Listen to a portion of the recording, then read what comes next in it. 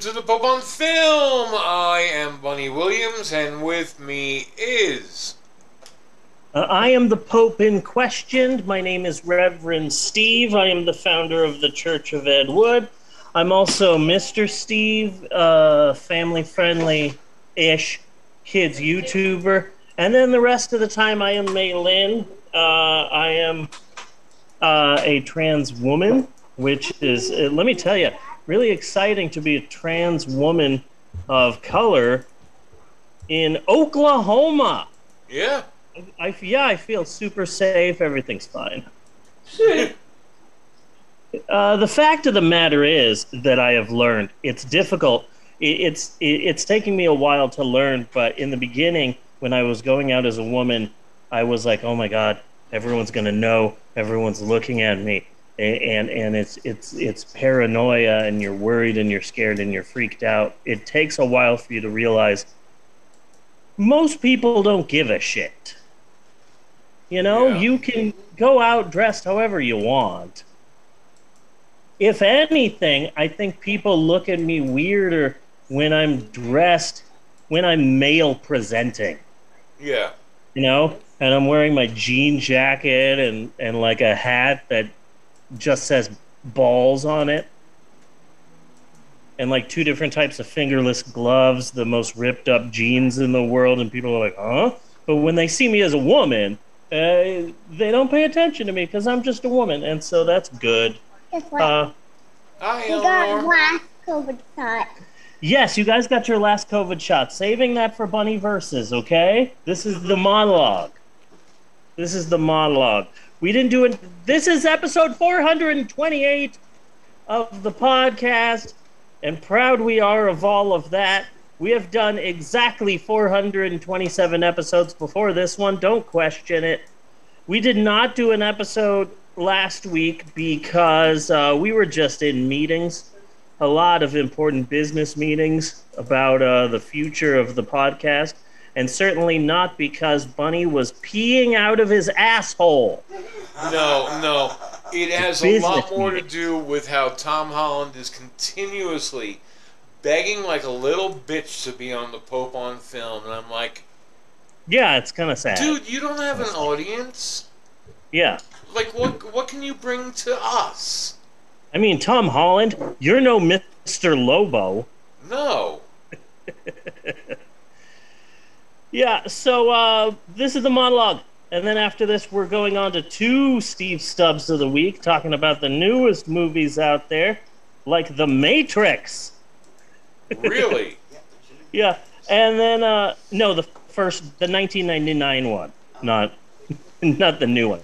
And Bunny Versus, and then Break Time, and then we'll be talking about this week's movies, Silent Night, Deadly Night 1 and 2. One of them is a very good film. The other is the clip show of horror movies. Wait, so that's which one is the good film? Well, they're both shit, but one is a lot more shit because it's 60% flashbacks. I think what you want to say is one is a movie and the other isn't. Yeah, basically. But one of them has Garbage Day, which gives it... built by the Streisand effect. Yeah. And the other isn't.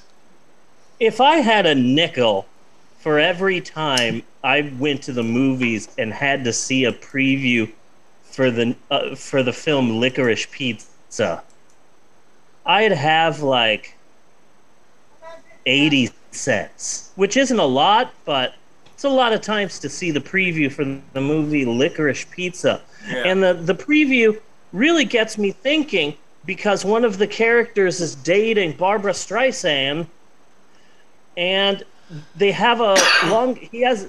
The guy who is dating Barbara Streisand has a long conversation with someone else. Apparently, it's not Barbara Streisand. There's no D. It's Barbara Streisand. And I've just been mispronouncing Barbara Streisand's name my entire life. Barbara Streisand. Don't let her catch you. She could get really bitchy about things like that. Right?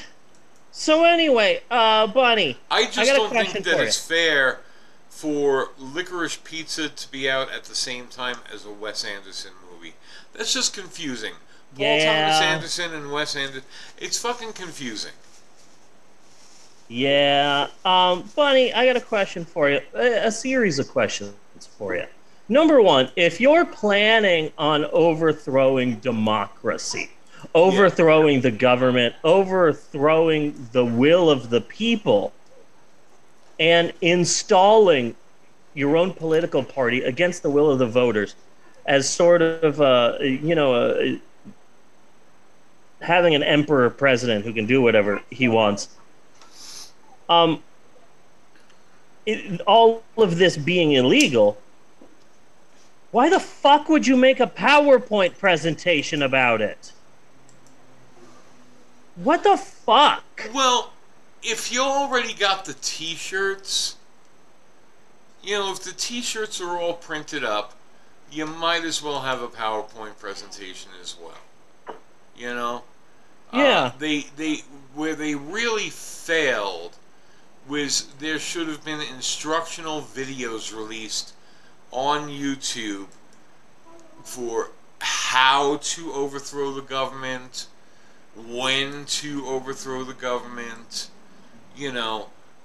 what kind of headwear should one wear when overthrowing the government? Because really, my God, there was a lot of clashing of themes, amongst the crowd. So I think that could have been helpful. Yeah. Along with the PowerPoint presentation.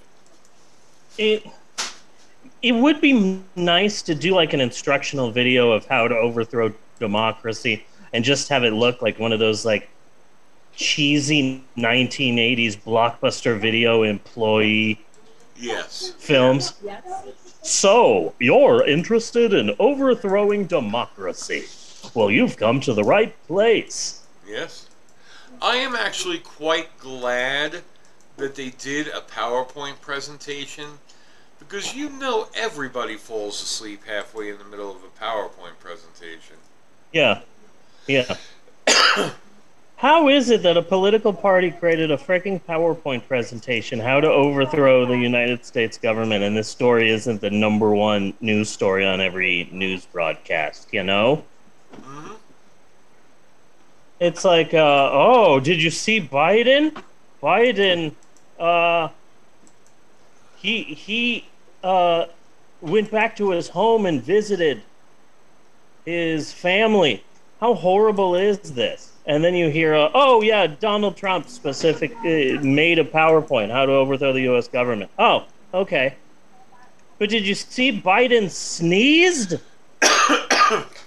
And not only that, it's easier to skip over the whole PowerPoint presentation and who in our government was actually enabling this overthrow, and instead go like, did you see what Sean Hannity tweeted? Did you see what Laura Ingraham tweeted? Who gives a fuck about them? Yeah.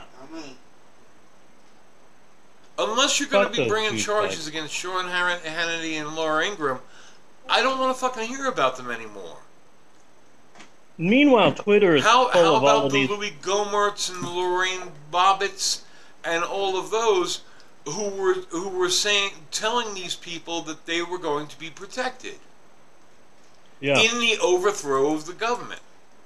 I can't believe that Lorraine Bobbitt is a U.S. senator, because I want to live in a country where cutting off your husband's penis disqualifies you from holding public office. Yes. Might be thinking of a different person. I'm pretty sure I'm not. Meanwhile, Twitter is full of all of these... only addressing old people now. Yeah, right? Meanwhile, Twitter is full of all of these liberals saying, like and retweet if you think Trump and his cronies should be arrested now. Like, so suddenly we're all just going to pretend like rich white people follow our laws. Yeah. Oh, okay. Yeah, if there's one thing America's been really good about, it's holding rich white people accountable. Yeah. And that's just gotten to be a whole carrot and the stick thing. Like, you know, keep following. He's going to go to jail. Okay, look, we've had a whole fucking Mueller report. We've had 2 fucking impeachments. We've had threats for, oh, we can get him on this, we can get him on that. I don't believe you anymore. Yeah. I don't believe you until I actually see something fucking happen. Yeah. Because all it is just goddamn talk. Exactly. I'll believe it when I see it, but I'm not seeing it. Yeah. Meanwhile, Anne Rice has sadly died at age, I don't know. And I understand that she was really supportive of gay people, and she really she really helped the 90s goth scene. I imagine that I would be really sad about Anne Rice's death if I was the president and CEO of a clove cigarette company. Yeah. You would have to discount Anne Rice's whole fundamentalist Christian period, though. Yeah. People forgot about that, didn't they? People forgot about that. Actually even denounced Anne Rice. Yeah. Yeah. So people forget about that shit. And then what I tried to talk about on Twitter, people didn't care about it because it was one of those things where it's like, Anne Rice is dead, so let's just fill social media with praise. And it's like, yeah, but a lot of Anne Rice's books are like, I have been a vampire since forever. I've been a vampire for so long. I remember I was bitten on my plantation where I had slaves. It's okay, I treated them really nice. A lot of people treated their slaves nice. Owning slaves was A-okay. I'm Anne Rice. A lot of her books were like that. And it's like, oh, I'm a slave owner. I'm going to go to the slave quarters and make love to my favorite slave. We have a relationship together, and I care about her like I care about all of my slaves. I'm a good slave owner. And it's like, okay, Anne Rice, this is something that we should have a talk about. But now we can't because she's dead. But I'm just saying, you know, it just upsets me when celebrities die because all of the terrible things are forgotten. Thank you, honey. All of the terrible things are forgotten. About Anne Rice. Yes, I would like to hear something from you about Anne Rice. I'm eating spaghetti on Twitch like a professional. I'm also eating spaghetti on Twitch like a noob. So Anne Rice was an inspiration. Anne Rice she helped shape a lot of literature for angsty teens. Mm-hmm. But and there's a lot of adults who still like her shit. Yeah. But she was an absolute fucking terror to fandom. She would give you cease and desist letters over the smallest shit. You couldn't write any fan works. The day she died, like, I don't know, a few hours after her death, the fan fiction came pouring in. There's even one titled, "Anne Can't Sue Me Over This Now." That is hilarious. People are posting their fan fiction on AO3 for like the first time. Well, or reposting it, but they're dating their fan fiction back. Like there's ones that are backdated from like, I wrote this in '95 type shit. So like that's something we can talk about. Yeah. Fandom is not going to forget how terrible she was to them. Good. Fandom will not. Trust me. All of the like, there was a whole ass Twitter thread about how inspirational and, you know, important she was to fandom, but also how she was a terrible person and a terror to fandom at the same time. Good. We need to remember all of this. Yeah. So I thought that in celebration of, in memory of Anne Rice, that what we should do here at the Pope on Film podcast is immediately sell off the rights to make a movie based on the podcast, and whatever choices they make, we publicly shit all over them. Oh, yes. Oh, yes, we've hired Wes Anderson to direct. Okay, fuck Wes Anderson. He's a piece of shit. Right. Real fans of the Pope on Film will firebomb his house. You know, let's just really make a big stink about whatever anybody does with the movie in Anne Rice's memory. Hooray! Hooray! So yeah, that's it for the monologue. We've got a couple of different movies to talk about. I've got two different Steve Stubbs. I've got one here in my notebook, and then a supplemental one that I wrote right here. So we're gonna do the one we should have done last week first. So cut on the monologue, saying that for editing purposes, and let's move into the first Steve Stubbs. Ready? Yes! So I have the AMC A-List, and what that is a subscription service where for $19.95 a month, I get up to 3 free movies a week, and I really took advantage of it pre-pandemic. From December 2018 to March 2020, I saw a whopping 177 showings in a 66-week period, which I'm pretty proud of. Then the pandemic came and messed with my groove, but now movie theaters are back open, and so am I. So it's time once again for some up-to-date movie reviews with Steve Stubbs of the Week! Dun, dun, dun, dun. So this week's installment of Steve Stubbs represents my 24th week back in theaters this side of the pandemic, and in that time I have seen 44 movies in theaters. I saw 2 this week, but I'm going to be talking about 3 different movies. So this week I saw the following 2 movies in theaters: the Irish drama Belfast, and you probably not heard of this next movie. It's an older one. It's from 1999. I believe it's pronounced The Matrix. Yeah. I think. Yeah, that movie that was about America's refusal to move over to the metric system. Yeah, it stars Joe Pantoliano as a man named Cypher, and it also has one of the Bill and Ted dudes in it. I also want to talk about a movie. It's an indie comedy that it showed in some theaters and then went straight as like a digital release. It's called Together Together. Really want to talk about that. But first, let's discuss the movies that were not chosen as my movie pick of the week. Number 1, The Matrix.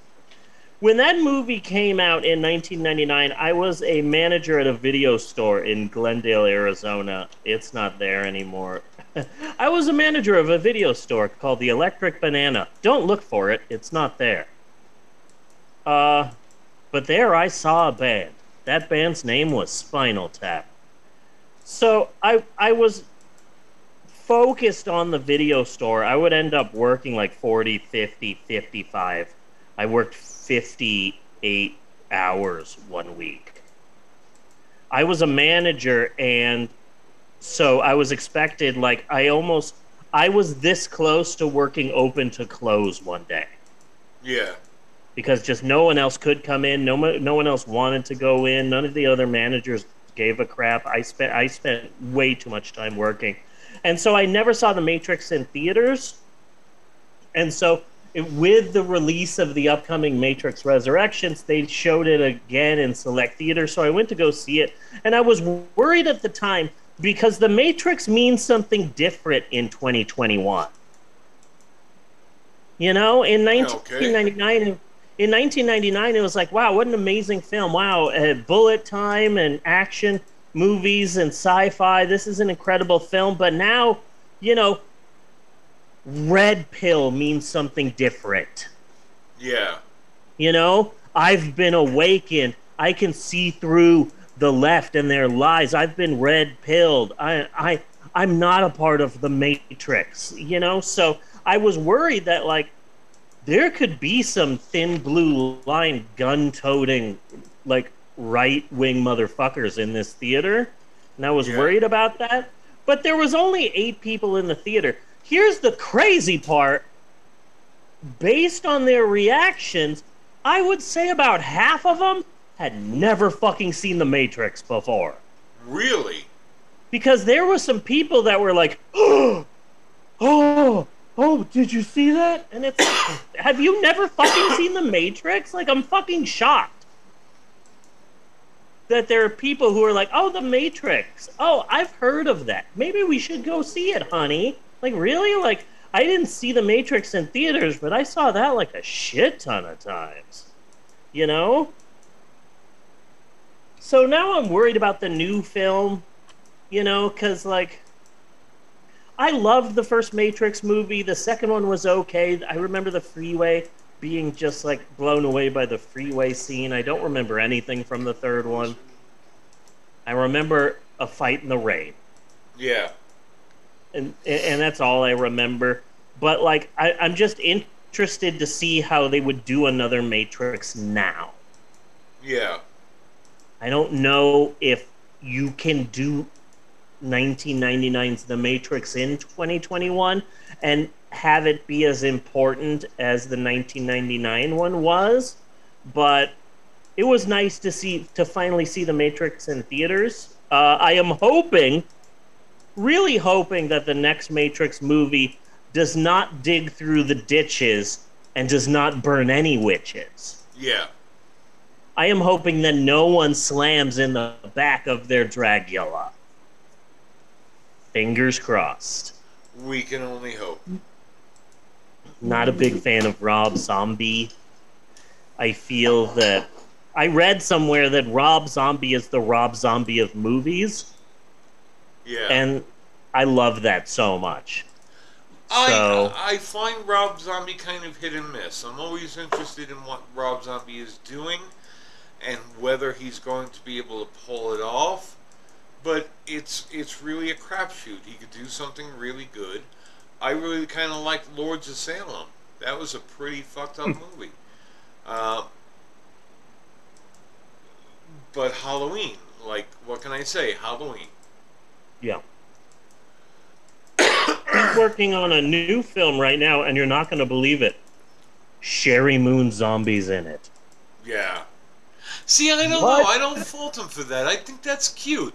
They love each other. It's nice. You know, why is this something to vilify him with? You know? I just don't think she's a good actress. No, she's not. What difference does it make?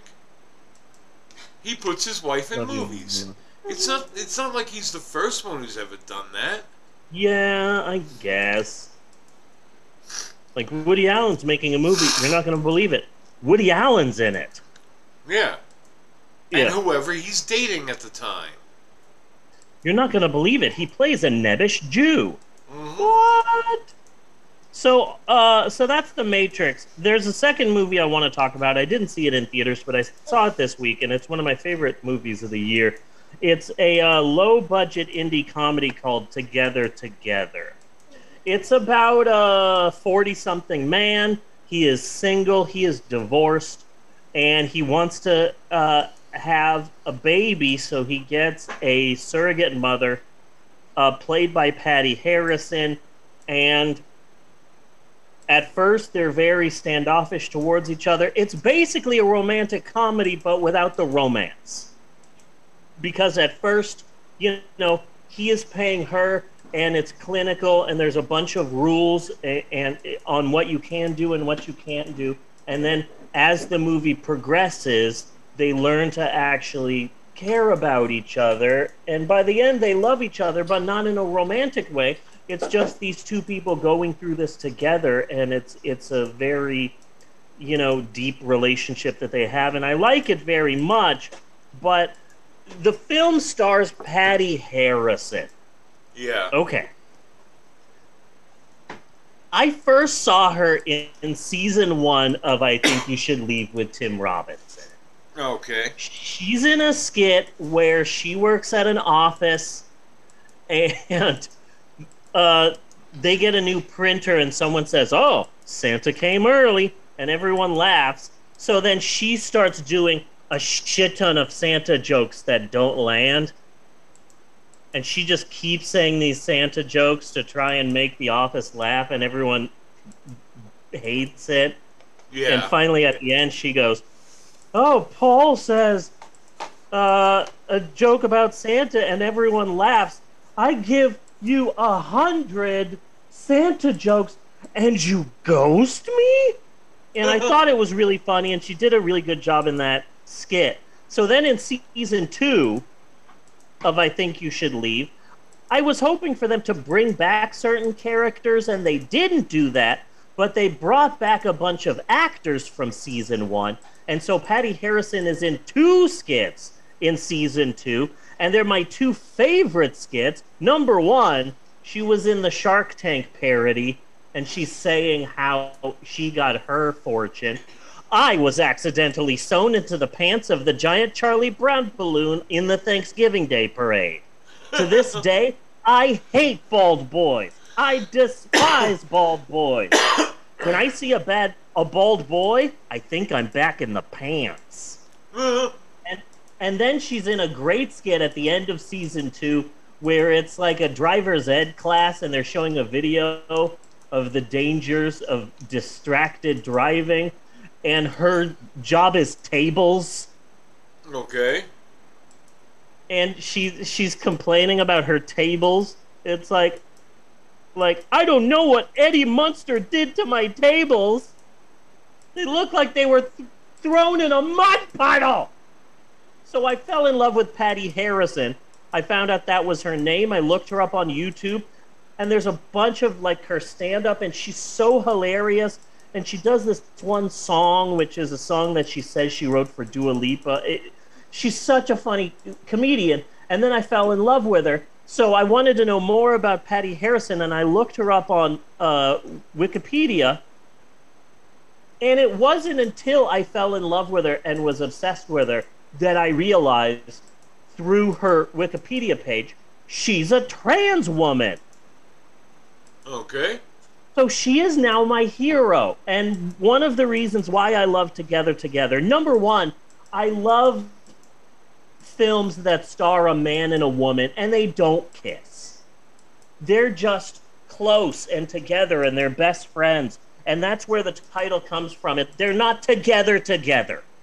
Yeah. They're together, but they're not together together. And just the fact that this trans woman was hired to be a pregnant woman, and they don't make a big deal about it. They don't even mention it. It means a lot to me that she is in this movie. She is my new favorite hero, and I love this film. It's one of my favorite movies of the year. Together Together. Everyone should find it and watch it. It's sweet. It's Ed Helms and Patty Harrison, and they're together, but they're not together together. It's a really sweet.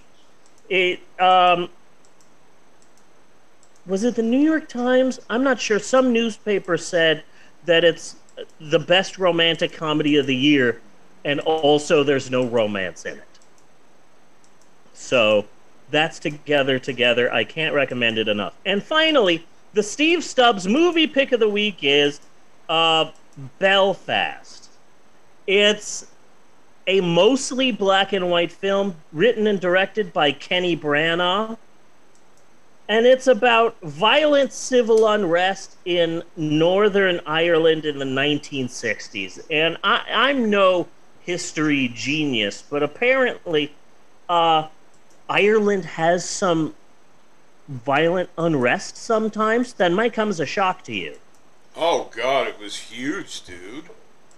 Yeah, but basically, like, oh, we're Irish. And we're a Protestant nation. We're all Protestant, and we love it.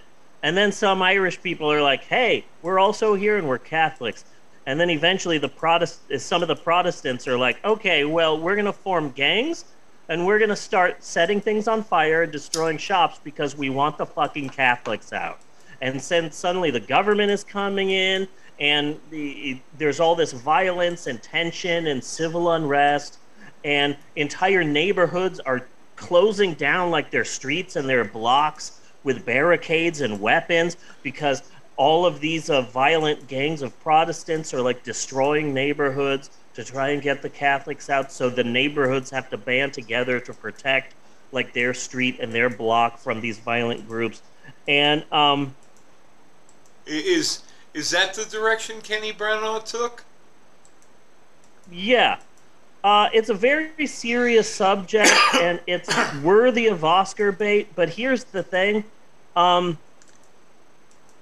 It's fun as fuck. Fun? Yeah. It's funny. It's fun because the entire film is from the point of view of this one family's, like, 8-year-old child. Yeah. And so it's from this little kid's point of view. And yes, there's violence, but also it's almost Christmas. And I want to go to the movies. They're showing Chitty Chitty Bang Bang. There's this girl I like in school. I'm going to hang out with my grandparents. My grandfather's kind of giving me all my math answers. And this is a serious drama about civil unrest and violence in Northern Ireland, but also it's funny and it's sweet, and at times it's more lighthearted than it probably should be for like a serious drama about violence in Ireland. But I was surprised with how fun it was. Yeah. This was a fun movie.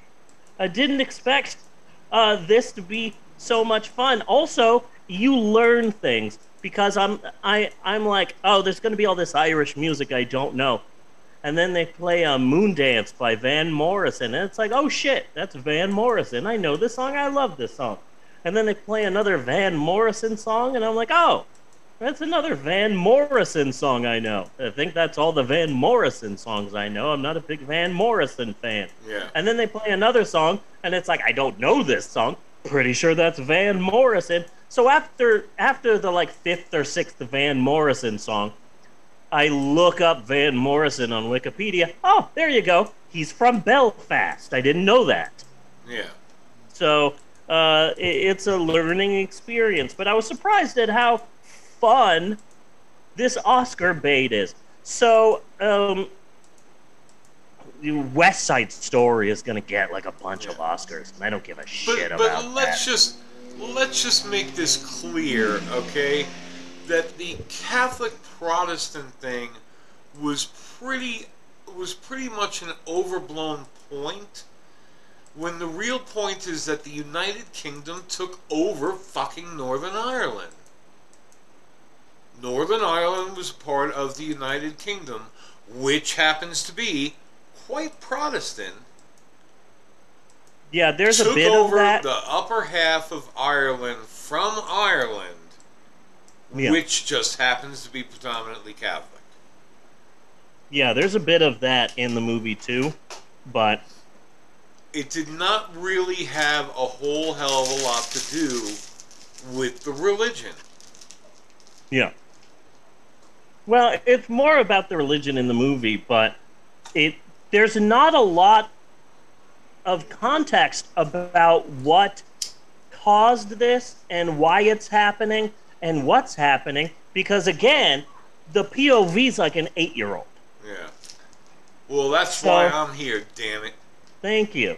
But it's a really good movie, and it's more fun than it probably should be, and Van Morrison is from Belfast, so the more you know. And yeah, that's my movie pick of the week, Belfast. It's pretty fun. It's actually a pretty fun movie. I was surprised at how many times I laughed in this Irish drama. Yeah. So yeah, worth a watch, Belfast. I'll be rooting for it in the Oscars. And they'll be like, oh, West Side Story, like, I don't give a shit. But Belfast, hey. Hopefully the guy who plays the dad gets nominated for an Oscar because he was also the love interest in Farben Stargo to Vista Del Mar.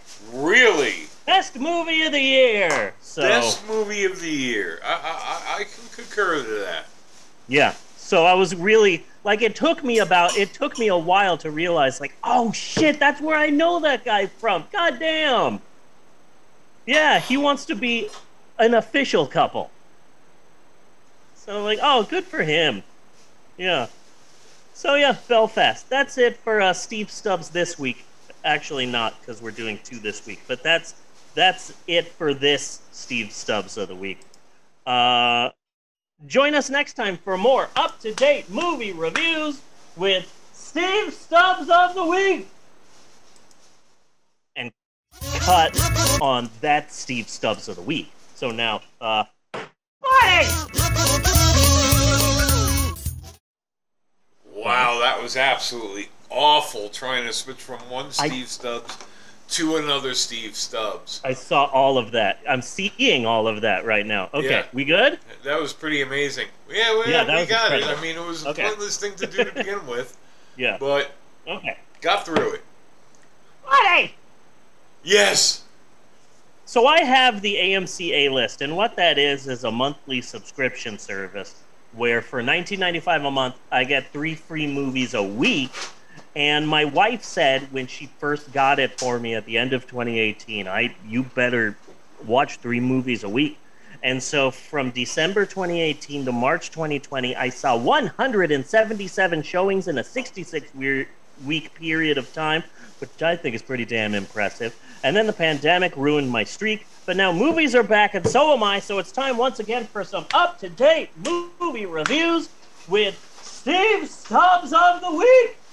Dun, dun, dun. This week's installment of Steve Stubbs represents my 25th week back in theaters, and in that time I have seen 46 movies in theaters, and this week's a big one. This week I saw the following 2 movies in theaters: Steven Spielberg's West Side Story and the low-budget indie drama Spider-Man No Way Home. Now first, let's discuss the movie not chosen as my movie pick of the week. What a surprise. West Side Story. Yeah. I want to say something that I don't think film critics fully understand, okay? In Steven Spielberg's West Side Story, the cinematography is exquisite. It's beautiful. It's perfect. High class. Beautiful. This is an incredible looking film. The camera work, the sets, the lighting, the costumes. This is a beautiful looking film. This is a gorgeous film to look at. The lighting and the sets and the set pieces and the way the camera moves and focuses. This is a gorgeous film. It's also boring as shit. The musical numbers are lame, and I think the whole movie is boring. Yeah. Because as beautiful as this film is, it's still fucking West Side Story. Yeah. And so what this movie is just you got a turd, and you polished it real nice. Maybe you've got like some Lysol or some Windex and shined it up real good. Maybe you got a sham wow, really polished it. You polished that thing really good, but it's still a shit. You know? Yeah. And just, I hate West Side Story, and this movie has not changed anything about that. I know it's based... why you would want... I mean, it's supposed to be a ghetto. Yeah. So why do you want this so beautiful? I don't know. It's a gorgeous film. It is a beautiful film to look at, but it's still fucking West Side Story. And it's like, Maria, I've known you for exactly 18 hours. Yeah. Let's run away and get married, but first, I need to go kill your brother. And Maria goes, okay, no red flags on my end. This sounds great. And then, it at the core of West Side Story, we're a gang. We're a gang of bad guys, toughies. no goodness. We've got knives, we've got chains, we even have a gun. And if we have to kill someone, we're going to. Now let me flip and do some beautiful ballerina moves as I snap. And it's like, oh, okay. The minute you start doing that, you're not a badass fucking gang. Yes. And I am taken out of the film. Only Russ Tamblyn can pull that off. Yeah. And just, the movie sucks. And Steven Spielberg did a lot of changes to it. I feel that at the core of West Side Story is, here is a white person writing the music. Here's a white person writing the lyrics. Here's a white person writing the script. And this is all about how Puerto Ricans are and how they fucking should be. And like, I'm not a Puerto Rican, but if I was, I'd hate the shit out of this. Yeah. I feel like this movie is the Puerto Rican equivalent of like fucking Charlton Heston playing a Mexican. Yeah. You know? Like, this West Side Story has some problems, and he tried to change it, and now a lot of it is about gentrification. And one character is trans and had the character expanded, and I really appreciated that, having a trans character in West Side Story. But it's still shit. I hate the musical, and like boy, fuck off. Yeah. Fuck off. The only positive I can say about West Side Story is, I've heard this song a million, billion, trillion goddamn times. But this is the first time that I heard it as a woman and was able to say, hey, I Feel Pretty isn't a shitty song. Because I always dress up as a woman now when I go to the movies, and it's like, oh yeah, I do feel pretty. But again, in the original West Side Story, when they're singing this, they're like mending clothes, sewing clothes, because Puerto Ricans were very important in the garment district and for fashion. And so that song is supposed to be done while they are making clothes and sewing clothes and designing clothes, because Puerto Ricans are the backbone. We're the backbone of, like, New York fashion. But in this, fuck it. Let's make them maids. They'll be singing with mops. Yeah. Because they're fucking Puerto Ricans. So, they're... West Side Story had problems, and now Steven Spielberg took it over. There's still fucking problems. I hate West Side Story. This movie didn't change that. It's a beautiful-ass film. The cinematography, goddamn, has to win an Oscar. That being said, I'm not going to watch this again. Period. So, that's West Side Story. And finally, surprise, surprise, the Steve Stubbs movie pick of the week is Spider-Man No Way Home. Spoiler alert, I thought that Clifford actually looked realistic. I thought that Clifford was going to be like, oh, he's going to be like a CGI monstrosity, like that dog from Inhumans. But no, Clifford looked pretty good. Yeah. I'd hate to spoil Spider-Man No Way Home for everyone, but I will say that I really didn't like John Cleese as the guy who owned the store and sold Clifford to Emily Elizabeth. You know, because John Cleese is suddenly like a right-winger who's in love with J.K. Rowling and fighting against cancel culture. So, like, fuck John Cleese.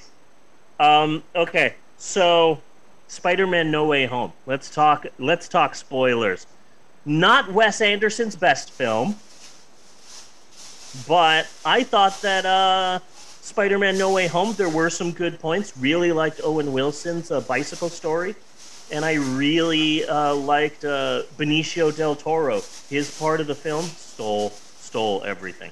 Okay, all seriousness, let's talk about Spider-Man No Way Home spoilers. The problem with Spider-Man No Way Home is, if I am paying to see a movie about Venus and Serena Williams, I want Venus and Serena Williams to star in it, not their fucking dad. Yeah. Uh-huh. Fuck Will Smith. God damn. So Spider-Man No Way Home is one of my favorite movies.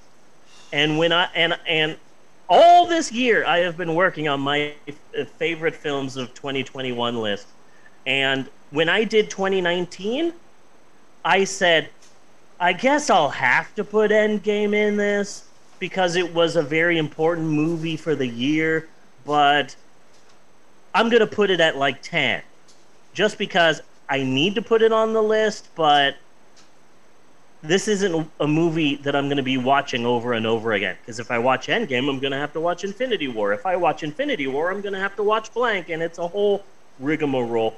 But Spider-Man No Way Home, that is way higher on my best of list than any other Marvel movie. I absolutely adore Spider-Man No Way Home. It is an incredible film, and I really, really like it. But I'm not going to talk about spoilers. But what I do want to do is talk about Spider-Man No Way Home by talking about AEW All Elite Wrestling. Okay. Okay? And I think if you read between the lines here, you will understand what I'm saying. No spoilers. I'm just talking about All Elite Wrestling. So I feel that even people who don't know wrestling, a lot of them know who CM Punk is. Yes. Tattooed, straight edge, badass wrestler, very popular in WWE, and then he left WWE and he left wrestling, and fans were hurt because so many people loved CM Punk, and he didn't wrestle for 7 years, and then all of a sudden there were rumors, and people online were saying, hey, CM Punk might be coming back to wrestling. And then they interview CM Punk, and CM Punk says, hey, I don't know how these rumors got started. I'm not coming back to wrestling. I mean, if I was to come back to wrestling, that would be a pretty big deal, and a company would have to pay me a massive amount of money, and that would be a game changer for professional wrestling. But look, I'm not coming back to wrestling, everybody. I'm not coming back to wrestling. And then, some reporters, like, I have it on good authority that CM Punk might be premiering at AEW Wrestling soon. And AEW President Tony Khan says, I don't know how these rumors got started. Sure, CM Punk is the greatest in the world, and having him on AEW would be a huge deal, but look, it's just not going to happen. I don't know how these rumors get started, but it's not happening. And then suddenly some paparazzo takes pictures of CM Punk at a gym getting all buff. Oh, why is he training? Is he training for a return to professional wrestling? And CM Punk's like, oh, look. I don't know why you think I'm in this movie. I mean, I don't know why you think I'm going back to wrestling, but it's not going to happen, okay? Yeah. I haven't been contacted by anyone. And then, like, oh, look, AEW Wrestling is doing a show in Chicago, CM Punk's hometown. And the president of AEW is like, look, it's not going to happen, okay? It's not going to happen. And then, of course, the rumors that everyone said was going to happen did happen. And CM Punk showed up, and that was a huge deal. And even things that don't report on wrestling, like ESPN and USA Today and New York Times are talking about, oh, big deal, oh, game changer. And the president of AEW Wrestling said, yeah, okay, now we can admit it. We needed to keep it under wraps, but we know this was the worst kept secret in the history of worst kept secrets. And it was difficult for us to lie to you and keep our lips shut while actually doing all of the things that everyone said we were doing. We apologized, but hey, CM Punk is back. So what I'm saying is, Spider-Man No Way Home, real great movie. Real great movie. Okay. I was worried I was worried, and I tweeted that, like, so many fanboys read clickbait, and now if Spider-Man No Way Home doesn't produce Tobey Maguire, Andrew Garfield, Daredevil, Jessica Jones, Iron Fist, Luke Cage, Mephisto, Magneto, Wolverine, fucking Galactus, the Fantastic Four, fucking mutants, then everyone's gonna riot, and like all of those things are not in Spider-Man No Way Home, but a surprising amount of them are. And so that's all I'm gonna say. Incredible movie. The theater was almost sold out. I'm really happy that I got my booster. Yeah. Because that was the most people I've had in a theater since before the pandemic. But it felt a lot like Endgame. So much yelling and screaming and cheering in the audience. And it was just a real incredible shared experience that I really, really liked. Kids, stop touching each other. Keep your hands off each other. Stop fighting. I shouldn't have to tell you kids to do this. Spider-Man No Way Home, it is the CM Punk of movies. And it was incredible, and I can't wait to go see it again. Love that movie so freaking much. So, that's it for Steve Stubbs of the week. Next week, I'm going to see Guillermo del Toro's new movie, Nightmare Alley, which feels... I've seen the preview a couple of times, and it looks a lot like Todd Browning's Freaks, but without the freaks, but just in the setting, the like carnival setting. And I've been seeing previews that say the most shocking ending of a film that you'll see this year, and it's like, in my gut, it's the ending to Freaks. I've seen the preview. I've seen Todd Browning's Freaks. My gut, without knowing any spoilers, my gut is, at the end of this movie, what's his name, the guy who stars in it? He was also in Wet Hot American Summer. Bradley Cooper. Yeah. My gut tells me at the end of Nightmare Alley, Bradley Cooper has been freaked. Has been turned into a chicken. Basically. That's my guess. I'm also going to see the new Matrix movie, and if I can, I'm going to go see Spider-Man again, because, oh my god, freaking love that movie. So join us next week for more up-to-date movie reviews with Steve Stubbs of the Week, and cut on that. Do you want to head straight into Bunny Versus? Do you need a potty break, Bunny? I think I could do it. I personally don't have a hell of a lot to say. Okay, then cool. Then let's go into that. Bunny. Yes. Are you ready for another exciting, pulse-pounding, heart-stomping, boob-shaking installment of Bunny Versus? Are you ready? Are you pumped? Are you amped? Are you jazzed? Are you psyched? Are you primed? Are you revved up? Are you cocked and loaded? Are you ready, Bunny? Are you ready? I'm not so sure about being cocked, but I am loaded. Cool. I'm a little bit high myself. Well then, without any further ado, it's time once again for Bunny Versus. And now here is your host, Bunny Williams. Take it away, Bunny! And kind of bouncing off the last conversation, I think I found my new dream job. Because there has got to be somebody at Marvel that's just in charge of making shit up. And just putting out disinformation. But to keep everybody off the trail. Spider-Man No Way Home is 100% fan service, the movie. I remember 6 months ago, a year ago, talking to Mal about Spider-Man No Way Home and saying, oh man, wouldn't it be cool if this happened, or this happened, or what if this person shows up, or what if they have a scene where they're all talking and they say this? I was shocked at how much of that happened. There was one scene that Mal and I talked about over and over again, and it 100% happened in this movie. And I was so happy to be like, oh my god, they had a scene, and oh yeah, it was literally just fan service the movie. But it is disingenuous that for the last year or two they've been saying, this is not happening.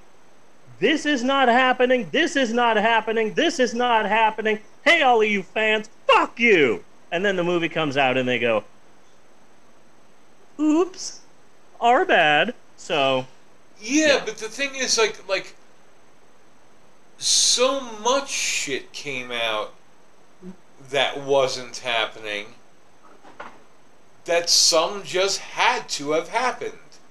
Yeah. You know, but that's the role of the disinformation officer at Marvel, which I want to be. I want to be able to call up a random show and say Doctor Doom and then hang up real quick. Yeah. You know? I was upset because they're like, oh my god, Alfred Molina's Dr. Octopus is coming back. Jamie Foxx's Electro is coming back. But in my heart, I was like, okay, but can we have Bruce Campbell show up? Yeah.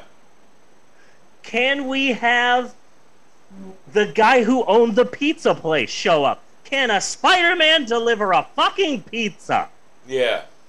I was thinking, like, what about Paul Giamatti's iconic Rhino? Yes. The worst Russian accent this side of Hawkeye. What about the foreign guy who was renting the apartment to Peter? Can we get him? Yeah. What about what's his name? The first Eddie Brock from the. Can't we get that 70s show up in this bitch? Topher Grace. I just want to hear 3 lines from a new Spider-Man film. And I know that it's impossible, but if they can bring Harold Ramis back from the dead, then I can watch a Spider-Man film with the line, Bonesaw is ready. Yeah. None of those things happen. None of those things. And I'm pissed. I want Sally Field's Aunt May, damn it! But other things did show up, and happy for those, but I was hoping for a Bonesaw McGraw. Or, what's his name? The director of Evil Dead, Sam Raimi's brother, working at the Daily Bugle. I was hoping for that. That didn't happen. Raimi? Yeah. Yeah. I don't know. I kind of like a younger, sexier Aunt May, personally. And Yeah. I do like the idea that, as I've seen elsewhere, of course Joe Pesci is Uncle Ben. Yeah. Yeah. How can anyone doubt? Yeah. But I also feel that, like, Spider-Man No Way Home, incredible film, wonderful film. I'm really hyped about this new Spider-Man movie, and I'm going to watch it a bunch more times. But also, Spider-Man No Way Home is running because Spider-Man Into the Spider-Verse walked first. You know what I'm saying? Yes. You know what I'm saying? So, you really should give credit where credit's due. If I have to pick between Spider-Man No Way Home and Spider-Man Into the Spider-Verse, I love Spider-Man No Way Home. I'm picking the one with Spider-Ham. Yeah. Just period. Well, And a black character, yeah. But, Well, you have always been a Spider-Man, Spider-Ham mark. oh yeah. Oh yeah. I can't believe the fact that when I was little, I would go to I went to the new comic book store by my house, and I asked them for kids' comic books, and they gave me the first issue of Spider-Ham, and I ended up buying every issue of Spider-Ham. I had a box, you know, like you used to do at comic book stores. I had a box, and they would put in my comic books, and Spider-Ham was one of them. And I grew up talking to people about my love of Spider-Ham, And even in my 20s and my 30s, people would be like, you made that up. There is no Spider-Ham. There is no Dr. Ostrich. There is no Dr. Doom. But the fact that people know Spider-Ham now blows my fucking balls away. Yes. Blown away by this. You know? Mm-hmm. It's like if Tom Holland's next movie was a bio about the life of Lee Van Cleef. And then suddenly everyone has Lee Van Cleef fever. And then there's a bunch of people that would be like, oh my god, people love Lee Van Cleef now? Yeah. That's weird. Okay, so there's a bunch of things that I wanted to mention during Bunny Versus. Let me get something out of the way first here, because we are going away for kind of a family reunion. Okay. And that will be from January 2nd to January 10th. Okay, So I'm gonna miss both shows there on the 7th and the 9th. 7th and the 9th. The 2nd and the 9th. Thank you. Okay. January 2nd and 9th. No podcast.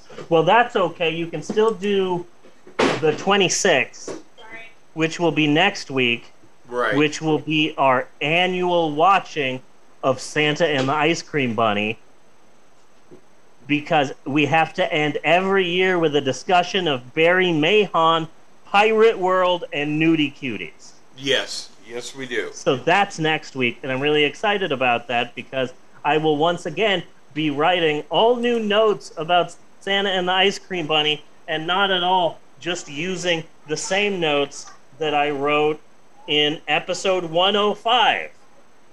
Because I don't even have those notes, so I don't know what you're talking about. I'll be writing all new notes, so it's not... Yes. So next week, oh man, I'm going to be doing a bunch of writing, and it won't be an easy one for me. And a big shout out to everybody in the chat room. We have a nice little crowd going on there, it looks like. So that's Yay! kind of nice. Hooray. So there's a couple of... So no January 2nd, no January 9th. I'll plan something really nice for... Something cool for the week after that. I don't know what, but we'll figure it out. So there's a couple of things I wanted to mention from last week and this week. Number one, all of my kids are now fully vaccinated. Yes. Very happy about that. And we did a really good video on my kid-friendly YouTube channel where I was going to talk to kids about trying to get them to get the vaccine, and then I realized that, like, you don't want to hear... If you're a kid, you don't want to hear an adult tell you about how important the vaccine is. So I just had Max and Eleanor, I interviewed them and I put it all together. It's a great video and I really love it. And I'm really proud of you kids for getting the vaccine. On the first that I had them up there, like today, because I was scared. Yes, the first... When you got your first shot, you were kicking and scratching and punching. And you hit me numerous times. Okay. But you still did it. And then the second time, you didn't punch and scratch at all. You kids were both so brave, and I'm really proud of you kids. And you kids did so good. And, yeah. And then last week in Oklahoma, it went from 35 degrees I woke up and it was 35 degrees out. And I'm bundling up my youngest for winter weather because I'm driving them to kindergarten and it's 35 degrees. Guess what? And then by the time I pick them up, it's 78 degrees out. Yeah. It is insane Oklahoma weather like that. Yesterday we got to go out. Hold on, the sound just went totally off. Hold on. No. Hold on. The sound just totally went... Can you hear me? I gotcha. Okay. Whew. Okay. Hey, Bunny, guess what? What? Yesterday we got to go ice skating. You went Yeah, ice skating? Yeah, because Emerald will be 20 years old tomorrow, Wow. which is Celebrate. insane. I was changing their diaper when they were 1 year old, and now they will be 20. That's a real mindfuck And, Yes. for me. I was scared and crying because I was scared if I slipped, but they've got these little things where you like hold on tight. These little, And then- like, walkers. Yeah, and then you skate, and then someone holds on to you, or you could do it by your own. But I was scared, but it kind of was not that hard. Oh my god, there were 2 birthday parties and a church group there. And it was Yeah. just like, I asked Amber, is it basic white bitch day at the ice skating rink? And guess But- what? We got gumballs. Yeah.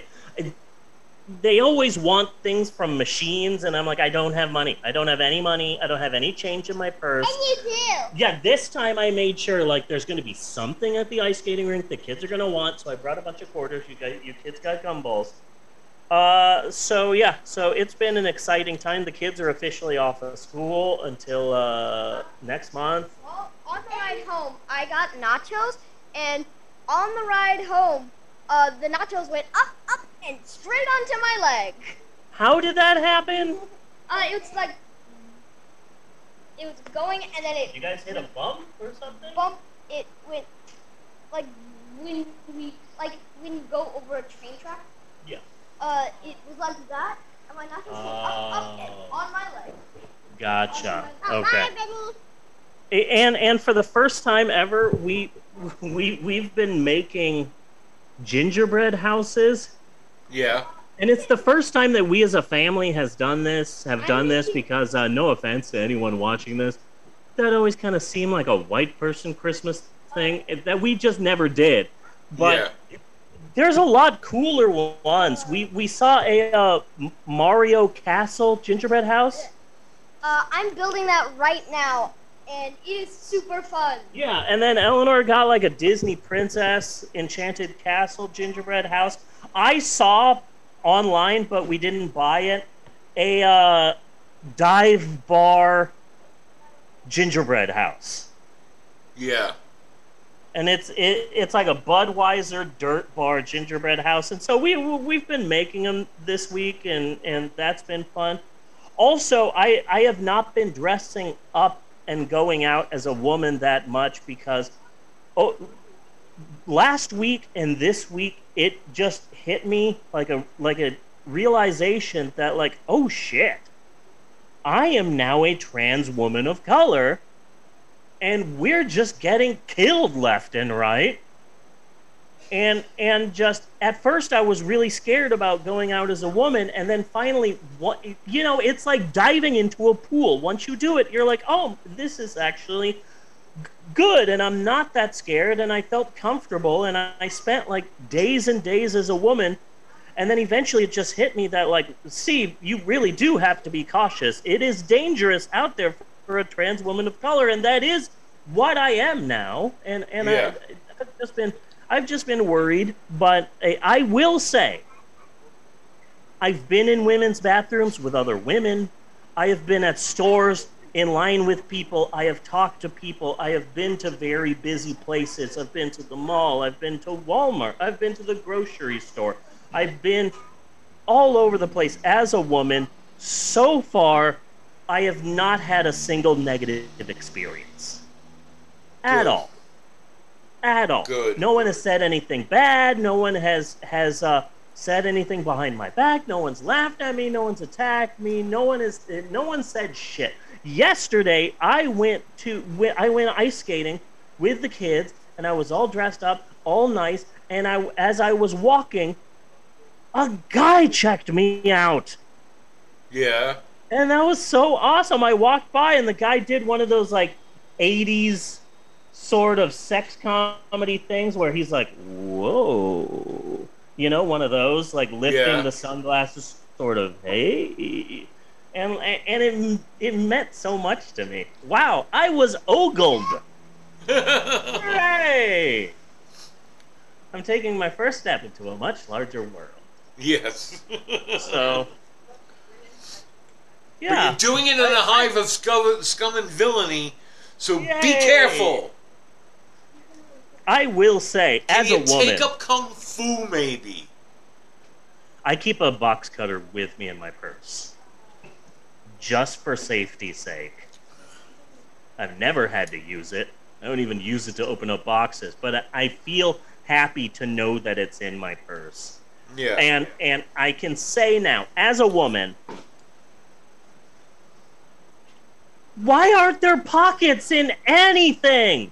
Why do men get these big ass fucking pockets, but only like a third of my clothes has pockets? It pisses me off. Why? Because I want pockets. It's just Everything needs pockets, mother. it upsets me. I think the idea is women have purses, so they don't need pockets. I want pockets. The idea is don't give women pockets so they'll spend money on purses to hold all their shit. Yeah. So I've become one of those women that has various candies and mints just rumbling through their purse. Okay, but the true sign, do you have a snotty tissue? Oh, I've always had snotty tissues. Okay. Period. So that's nothing new there? Yeah, nothing new there. Yeah, so that's been my week. We have Christmas coming up. I'm woefully ill-prepared. I'm not prepared for Christmas. I'm not prepared for the kids to be home, but we'll see what happens. I'm excited to once again watch the double feature. I don't think we did it on the podcast, but I found it online on YouTube. I don't know if it's still there anymore, so when I first saw it, I made the point of downloading it. On Christmas Eve in the 90s, Comedy Central did a double feature of the Mystery Science Theater episodes of Santa Claus Conquers the Martians and that Santa Claus versus the Devil Mexican movie. And they showed them back to back, and somebody recorded it with commercials and posted it on YouTube. And it's my favorite Christmas thing of all time. I don't even really watch Mystery Science Theater anymore, but that is my favorite thing to watch for Christmas. Yeah. Also, I'm kind of happy that we didn't watch. We missed a week. That means that we won't be discussing the 2019 Christmas movie Last Christmas. That's what we were going to do this week. Yeah. The 2019 film Last Christmas, which is a jukebox musical featuring music from the band Wham! Wow. And there's a twist ending that's really bizarre, but it's in the lyrics. Last Christmas, I gave you my heart. That's the twist ending. It's really fucking weird. And I think I hate it, but I might like it. We were going to do it for the podcast, and then you canceled last week's podcast, and it's like, okay, maybe it's for the best. I kind of don't want to watch that movie right now, but, oh man. Silent Night, Deadly Night 1 and 2. I've got a lot of backstory about the making of this. And its connection to Back to the Future. Oh, okay. Yeah, forgot about that. I haven't looked at these notes for a while. Oh, and also, we will also be talking about why Gene Siskel is rotting in hell. Okay. Again? Again! Okay. Fuck Gene Siskel. Fuck! He pisses me off. Yeah. So that's my week. How are you, Bunny? I'm good. I had a stomach thing come out of fucking nowhere last week. Yeah. Until I had to cancel. This show is one of the bright spots of my week. I do not like to cancel it for any fucking reason. That's just how it is. But oh god, I woke up with just severe stomach cramps. And yes, pissing out my asshole. You know, Where that it's was just actually... all fluid. Like, this should not be happening. Pissing out the asshole is actually the name of Mother Teresa's autobiography. Yes. Yes, it is. Really surprising. Because, you know, we have to keep poor people in poverty because it makes them closer to God. Yeah. You know, they don't really need medications to get better because they're blessed by God. Yeah, back in my day, if you wanted to get closer to God, you would just fuck someone like an animal. Mm-hmm. That's a 9 Inch Nails reference. Yeah. To show you how hip I am with young people.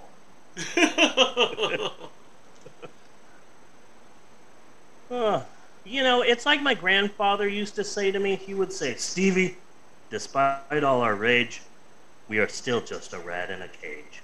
Yeah. Yeah. And in the end, it doesn't even matter. No. The love you make is equal to the love you take. Yeah. You know. Yeah. That's how it goes. But yeah. Why aren't we talking about Smash? That Smash? fucking show was excellent. Oh, Saturday Morning All-Star Hits! I fucking love that so much! Fuck! I'm sorry, it's just... I binge-watched it. I was going to watch it with Mal and with the kids, but nobody wanted to watch it. And I didn't want to, like, force them to watch it, so I watched it by myself. I woke up early one day and just started watching it. The day it came out, I was so excited for the show, I marked it on the calendar. I put Kyle Mooney on Netflix this Friday. And so I woke up, and the first thing I did was get Emerald to school, get Mal to... Get Eleanor to school, and then get Mal to school, and then come home and just start watching Saturday Morning All-Star Hits. And then get Maxwell's school prepared, homeschool prepared, while watching Saturday Morning All-Star Hits, and then doing school with Maxwell while watching Saturday Morning All-Star Hits, and then getting him lunch while watching Saturday Morning All-Star Hits, and then while he ate lunch, I finished watching Saturday Morning All-Star Hits, and I'm just obsessed with that. It's so fucking funny. Maxwell is still remote? Yeah. Oh, okay. Yeah. We wanted all of our kids to be remote, but Mal did great, but not in math. And you had to be perfect in everything you were doing in homeschool to continue homeschooling. Uh-huh. Oh. Okay. So Mal went back to in-person school. And then we wanted Eleanor to keep doing in-person school, but they decided not to do kindergarten as virtual this year. And so Eleanor had to go back to school, but Maxwell's grades last time were perfect. And so, yeah, he's still doing in-person. He's still doing at-home school, and he's doing great. Did that Maxwell got the whole vaccinate the team? Does that mean that he gets to go back on the bus or go to his actual school, not to homeschool? No, he's still doing homeschool for the rest of the school year. Oh. Yeah, he is still going to be doing school at home with me. It's just, you know, this being Oklahoma, this being a red state, this being the Midwest, they want every kid to stop doing virtual school and to just go back into school where they can get sick and spread a virus because they're right-wingers. This is a right-wing state. And so the principal of virtual school, who I think is also the principal of the in-person school, the principal said, everyone has to have all of their assignments done by December 17th, and if they do not have all of their assignments done, then they will be forced to go back to in-person school in January. And so we were a bit scared about that. Maxwell always gets all of his assignments on time, but we were still scared about that. But apparently the teachers who are in charge of virtual school were like, oh, so yes, you have to have all of your assignments done. Also, we'll be giving you less assignments. Just because we got your ass. We got you. We're assigning you less assignments. So usually Maxwell has 25 assignments to do for the week, for 5 days of school. 25 assignments, 26 assignments, 28 assignments. 1 week he had 29 assignments, 30 assignments. This past week, they assigned him 9 things to do. And you can tell that it's the virtual teachers just giving them less to do to make sure that no kids are forced by the principal to have to go back to in-person school, and I liked that. Yeah. That was a nice little, like, hey, thanks for having our backs. But, yeah. Yeah, so that's us. Yay. Are you ready to go on a break and do this movie? I'm really excited to talk about Silent Night, Deadly Night. No, All-Star Smash. We really have. Oh yeah, we that's what we were talking about. There. I totally forgot. That's what we were talking about. I really, right off the bat, it had that same kind of uncanny valley kind of feel that Star Trek show I found on YouTube had. You know, where it's like, I really have not. I don't think I have ever seen Saturday morning cartoons hosted by anybody. You know? I have. But as soon as I saw this, like, it was like totally familiar. I was hoping that you liked it and wouldn't give up on it, because I knew that eventually, when you got to the pitch-perfect parody of Cartoon All-Stars to the Rescue, which we covered on the podcast, that you would appreciate the shit out of that. Oh, God, yes. Stopping kids from saying, shut up. S up. S up. Yeah. And all of the cartoon characters from the show show up. Oh, here's the dinosaur. Here is Randy, the teenage dinosaur. Here is the Create-A-Crittles. Yes. And Paul Rudd was the voice of the guy from the Create-A-Crittles. Oh, was it? Yeah, the guy who the David Seville of the Create-A-Crittles. Yeah. And then, I don't know who did the voice of Randy the Teenage Dinosaur, but Randy the Teenage Dinosaur's on-again, off-again girlfriend was Emma Stone. Really? Yeah. And then one of the SNL guys, Chris Redd, who's on SNL right now, he was one of the Pro Bros. Yeah.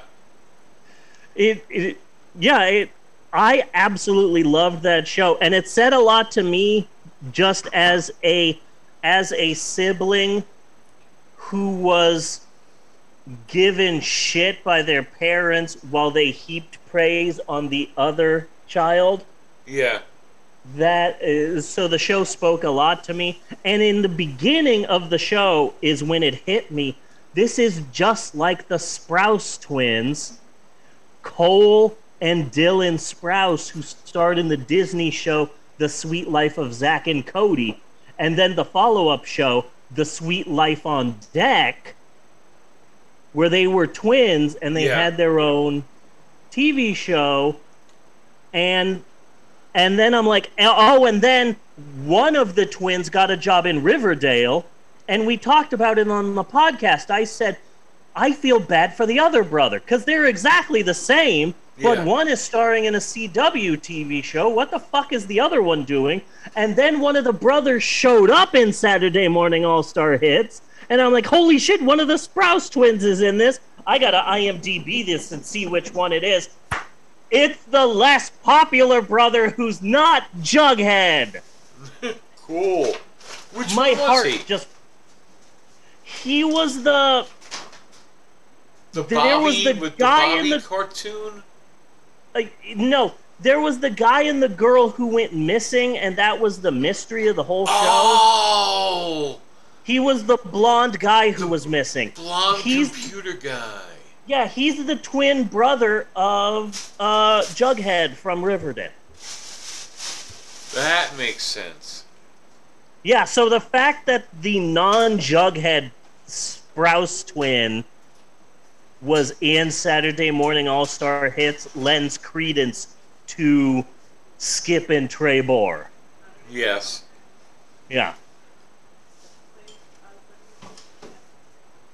What is the 7 degrees of supernatural to this, honey? The Sprouse brothers were on Zack and Cody, yeah. And their mother was the dead mom from Supernatural? Their mother was Kim Rhodes. Oh, who plays Jodie in Supernatural? There you go. Everything ties to Supernatural. There's the Supernatural connection to Saturday Morning All-Star Hits. Wonderful fucking show, and I'm so glad you liked it. I was worried that it was parodying something that wasn't your time, and that you wouldn't like it. Oh no, I loved it. I absolutely loved it. And again, it felt familiar. The cartoons felt really familiar. You know. Yeah, the cartoons had a shittiness that felt like late 70s, early 80s. Yeah, exactly. Yeah. But then the whole two twins hosting the show, that felt like 90s, like a CW or like a Fox Saturday morning sort of a thing, but like exactly. But you can tell that Kyle Mooney knows his fucking shit. But it he knows still his worked. 80s and 90s TV shows. Yeah. And even the commercials and shit that they did. Yeah. Were all very nostalgic feeling. The shoes where you make the hole. Yeah. I like that one. And then they were like, when I was a kid, I loved Mad Balls. Yeah. And they were just like tennis balls, but they had gross faces on them, and I loved them. And they had the same thing, but they were like gross cubes. Yeah. Uh-huh. And there were commercials for those, and I liked those. I would have liked more commercials, but I was surprised at how invested I got with like the Create-A-Crittles plot. And the plot of Randy the Teenage Dinosaur. I was shocked at how upset I got with how bad they did my boys, the Strongimals. Yeah. And it's like, oh, the Strongimals, and then Skip in the Strongimals, and then it's Skip with a cameo by the Strongimals in the Strongimals action band. Yeah. Uh-huh. They kind of got booted by their own... Yeah. Yeah. They got booted off their own show. Yeah. But everyone needs to see Saturday Morning All-Star Hits. It's on Netflix, for shit's sake. I love it. And I hope to God he makes more. Back and you're watching a couple of episodes and you're like, oh, this is cool, this is funny. You know, it's a parody of Saturday Morning, it's, you know. And then, like, out of nowhere, a plot has crept up on you. Yeah. And you're like, holy fuck, this show has a plot. Next thing you know, there's a plot and reoccurring characters, and things start tying into each other, and it becomes a story. It goes beyond parody and becomes like a plot. And there's lore. And so much sub-sandwiches. Yes. Subs? We've all been saying that, despite the fact that I'm the only one who watched this. Yeah. I got everyone saying that. Subs? Yeah. Yeah, I did show you that part. Yeah. I love that show. Everyone needs to see it. It's my next I think you should leave. So the same guy did play Skip and Trebor and the Justin Bieber kind of character. Yeah, that like it was like Johnny Rush or Johnny. Yeah, Johnny Rad. Yeah. It was like a combination of like Justin Bieber, Johnny Depp, both Coreys, Hayden Feldman, and Joey Lawrence, who appears in every Macy's parade. And you just get all of those and put them in a blender, and that was it. Yeah. Yeah. I will say, I was expecting, when Kyle Mooney would play so many characters, I was expecting to see that line of division between... That's sort of like identical cousins sort of thing. And they did somewhat, you know, but they did a good job of blending the two of them together. Yeah, there are and sometimes it was really mostly when it was just the two of them doing the show. Yeah, that they really overlapped. Yeah, and one would be behind the other and things like that. Yeah, but there are some times when they're walking past each other and they're fighting each other, and it's like, y'all have done a really good job of having like 3 Kyle Moonies on the screen at the same time and it not looking like shit. Yeah. You did pretty damn good. Yeah. And then Little Brucey is a Bobby's World parody, starring a character that Kyle Mooney used to regularly do on Saturday Night Live. Yeah? Yeah. So that's really weird that a character he does on SNL made an appearance in like 2 or 3 episodes of his Netflix show, which means there's a Kyle Mooney extended universe. Yeah. The Kyle Mooneyverse is suddenly a thing, and that's weird. Yes. So yeah, I love that show, and I'm so glad that you loved it. I'm still upset that you didn't fall head over heels in love with I Think You Should Leave with Tim Robinson. Yeah, and I Tables! Lost a bit of esteem for you on that one, but you've made it up. Tables! Tables! Fucking love, like, I take the kids to the store and they're like, Dad, there's some steaks. Can we buy steaks and slop them up? And I'm like, no, we're not making sloppy steaks, kids. Not making sloppy steaks. Let's slop them up! Yeah. I know you want to make sloppy steaks, yes. Oh, get down. You're going to break this chair. It's very expensive. But yeah, so that's all I've got for Bunny Versus. Everyone should watch Saturday Morning All-Star Hits on Netflix. It's fucking wonderful. Yeah. Oh, yeah. Yeah, just watching the show...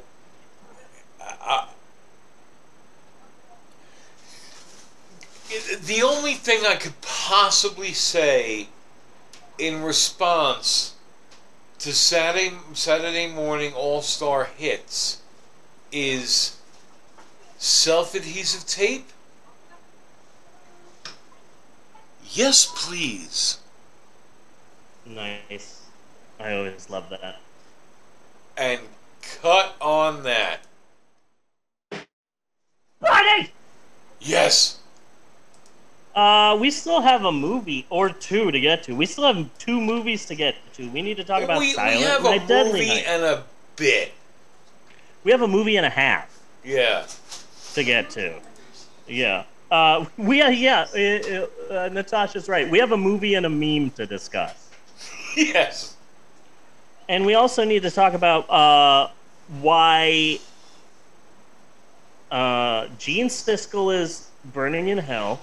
We need to talk about this movie's connection to Back to the Future and my own ideas for Back to the Future spin-offs. I have an idea for some Back to the Future spin-offs. And also, I did come up with some other holidays that can get horror films. Yeah. And I'm pretty proud of those. But before we get to any of that, maybe we should take a break. Should we take a break? We should take a break. Okay, I concur. We will be right back with more of the Pope on Film after this. Do do do do do do do do do do do do do do do do do skitty papa doo wow and break.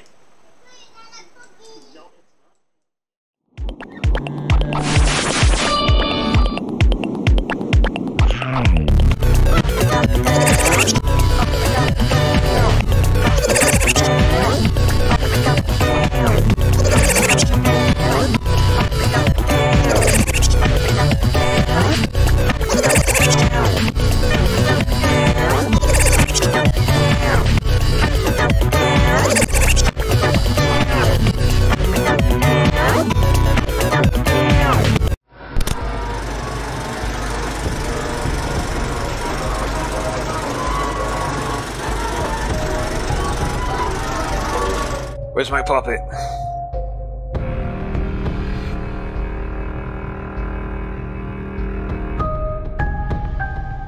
It's like a fucking Teamster. Every time you turn around, he's off on a coffee break. We got a building to put up here.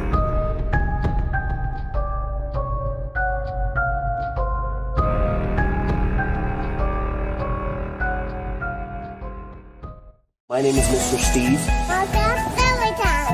I'm a storyteller.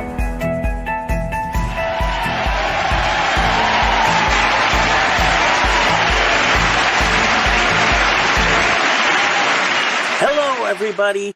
Mr. Steve here, and it's time for another Mr. Steve short story time. Today's story time is We're Different, We're the Same, and We're All Wonderful. A Sesame Street book. We're different. Our noses are different. We're the same. Our noses are the same. They breathe and sniff and sneeze and whiff. Our hair is different. Our hair is the same.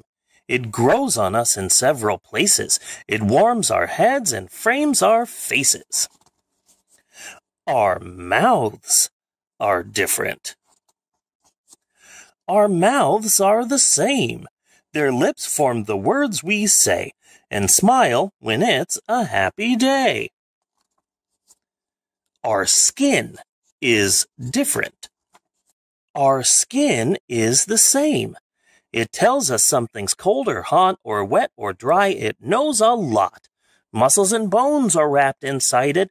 We all have blood and skin to hide it. It keeps in warmth. It keeps out dirt. It warns us so we don't get hurt. Our eyes are different. Some of them are googly eyes. Our eyes are the same. They see, they blink, they weep, they wink. Oh, remember when you could be in a movie theater like that? Our bodies are different. He used to be an imaginary friend. That's true. Our bodies are the same. They stretch and bend and work and play. They all need food and rest each day. They dance and wriggle and ride a bike. They might look different, but they're alike. Our feelings are different. Same, Telly Monster, same. Our feelings are the same. Lonely, worried, scared, excited, happy, loving, glad, delighted. I want to go to the haunted house.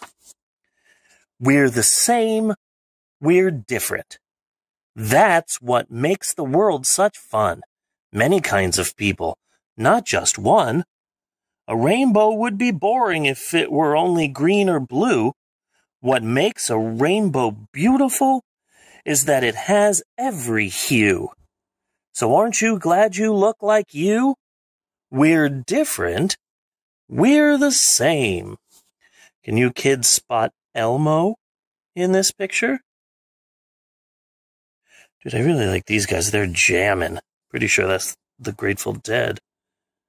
Okay, I'll give you 5 more seconds to find Elmo.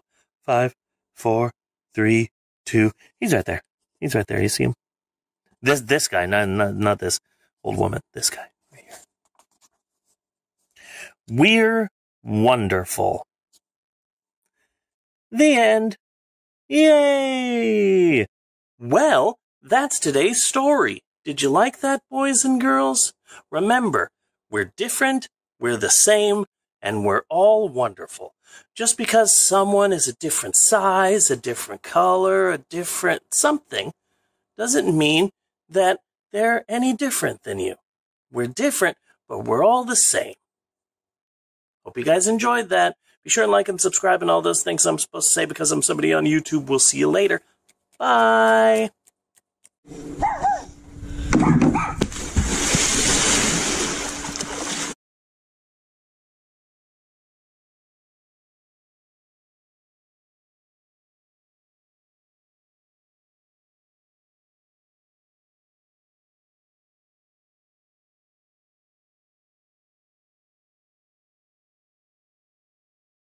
Menstrual cramps. Good mother of God, I'm coming apart. Menstrual cramps. The irritation. Oh no, please don't.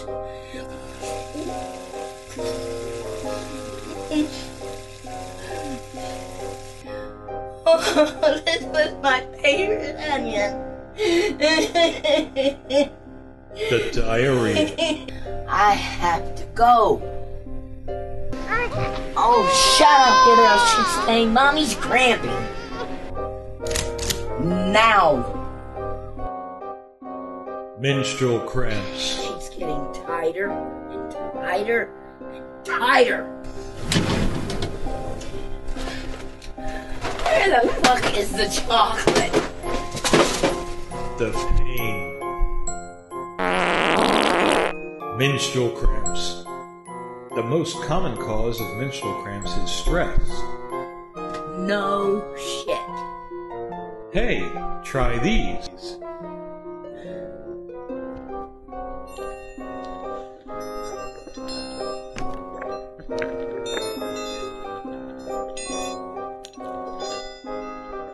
Does this really help? It does when you do it right. It's your uterus that's stressed. Oh, yes.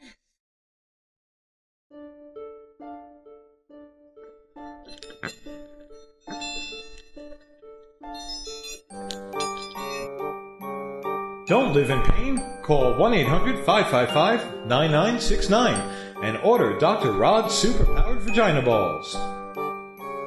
Just 3 easy payments of $59.99. 1-800-555-9969. Operator standing by. Order now.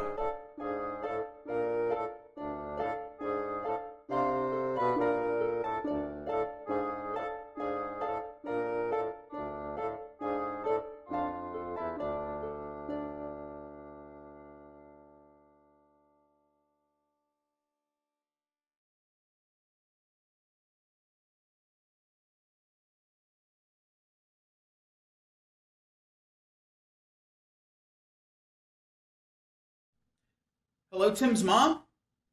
Have you seen Tim anywhere? He's not here at the studio, and I'm beginning to worry. 911? Hello, Queen of Germany? And I'm hungry. Actually, I'm more hungry than worried. You can forget about worried altogether. Yes, it's an emergency. My friend is missing, and I'm sandwichless. What kind of sandwiches you got over there in Germania? Who the hell are you calling a brat? Could you make me a sandwich? I like mayonnaise on both sides of the bread. Miracle Whip? What kind of possessed hellhound are you? Sandwichless! SANDWICHLESS! Do you understand, motherfucker? Hello? 911? that one too. I hear you're getting a lot of hits on Tinder. Nice. No, I will not let you cover me in mustard and sauerkraut, you pervert. Wait. Is that in Germanian dollars? Yeah, now we're talking.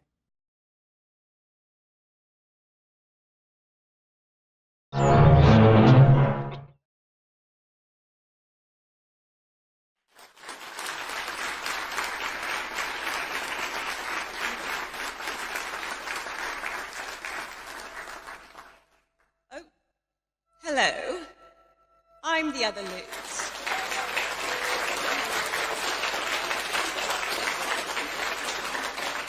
It has been brought to my attention that there's a gentleman out there by the name of Gene. Now, Gene is very close to somebody that I know from a long, long time ago. He's a friend of mine, and therefore Gene by de facto, we are good friends as well. And now, Gene, I shall read this for you. Rusty Cage. You wired me awake and hit me with a hand of broken nails. You tied my lead and pulled my chain.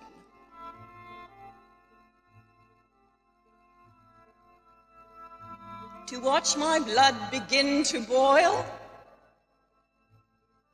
But I'm going to break. I'm going to break my rusty cage and run. Too cold to start a fire. I'm burning diesel, burning dinosaur bones, yeah? I'll take the river. Down to still water and ride a pack of dogs. But I'm going to break. I'm going to break my rusty cage and run.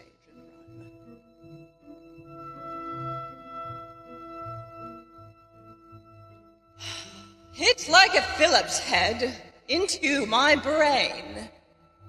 It's going to be too dark to sleep again. Cutting my teeth on bars and rusty chains. But I'm going to break. I'm going to break my rusty cage and run. Poof. When the forest burns along the road like God's eyes in my headlights. When the dogs are looking for their bones and it's raining ice picks on your steel shore. But I'm going to break. I'm going to break my rusty cage.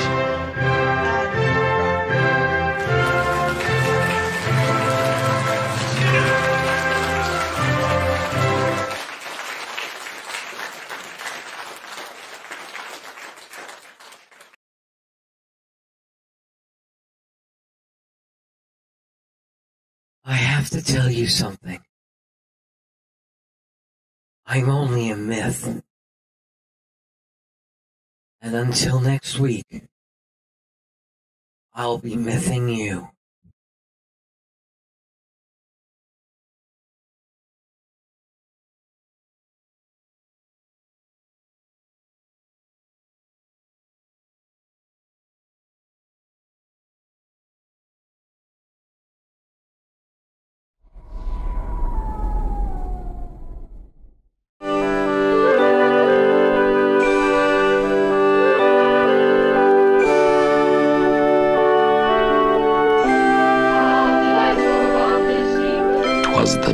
Before Christmas, when all through the house not a creature was stirring, not even a mouse.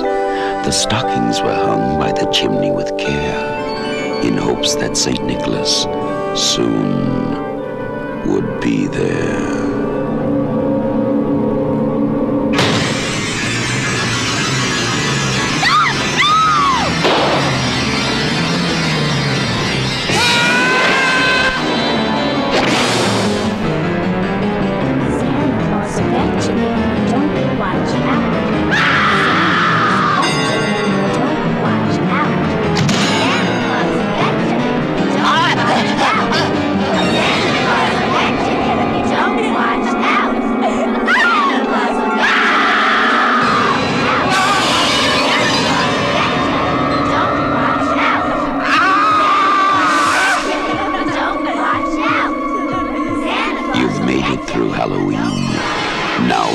Survive Christmas, Silent Night, Deadly Night.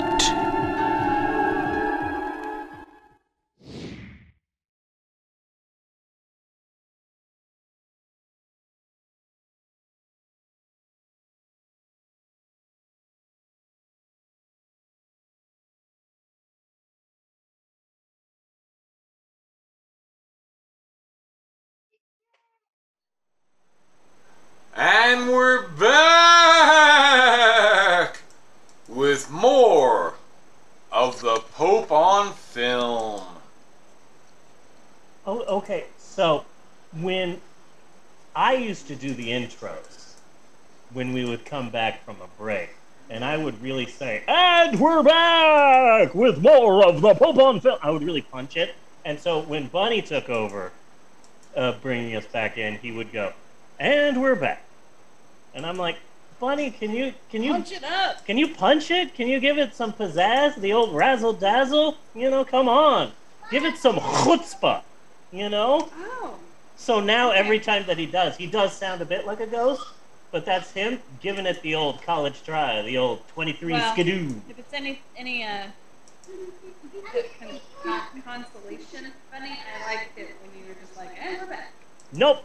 I liked it. That's fine, but I liked it. But he needs to put some. But that might be because I'm living in the same house where the person that does Bunny. So, Bunny. Yeah. Yeah. Yeah. Oh. It's time, Bunny. Yes, it is.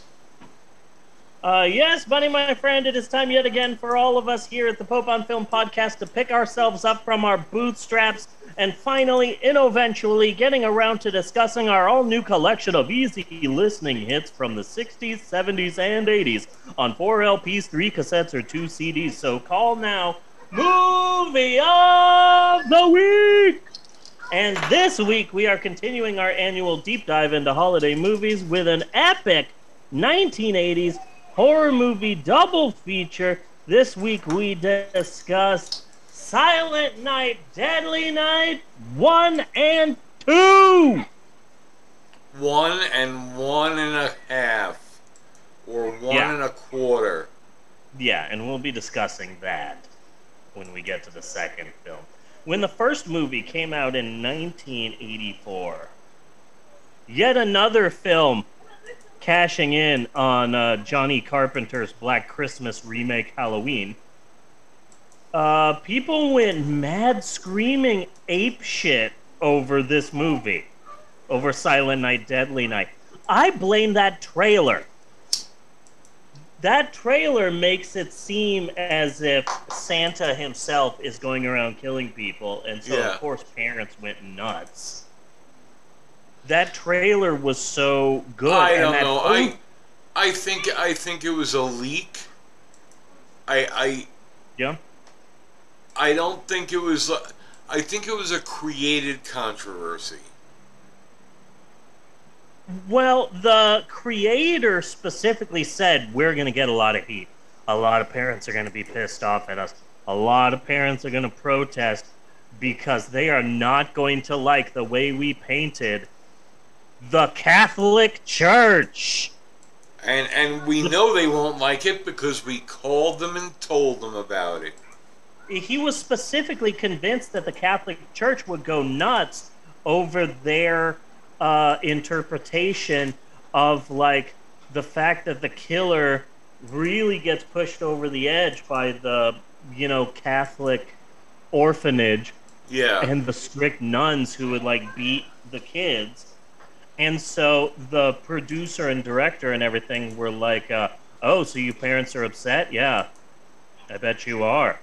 I've been waiting for you to be upset. What are you upset about? Oh, Santa? Oh, shit. You're not mad about all the nun shit? Are you sure? You don't want to be upset about the nun shit? Because we were ready to fight the Roman Catholic Church, not parents who were pissed about the way we depicted an imaginary fat guy. Yeah. You know? Mm-hmm. So yeah, people complained, they protested, they picketed, the PTA tried to stop the release of the film. It was banned all over the place. The trailer only showed for like a week in theaters until until everyone just demanded that they stop showing the preview. It wasn't officially released in England until 2009. Really? Because it was a video nasty. Yeah, and I think I've said this before, there's a movie that I think that you would appreciate called Censor? Yeah. It's called Censor. It came out in England this year, and I think this year, I don't even think it played in theaters in America. I think it went straight to like a digital release.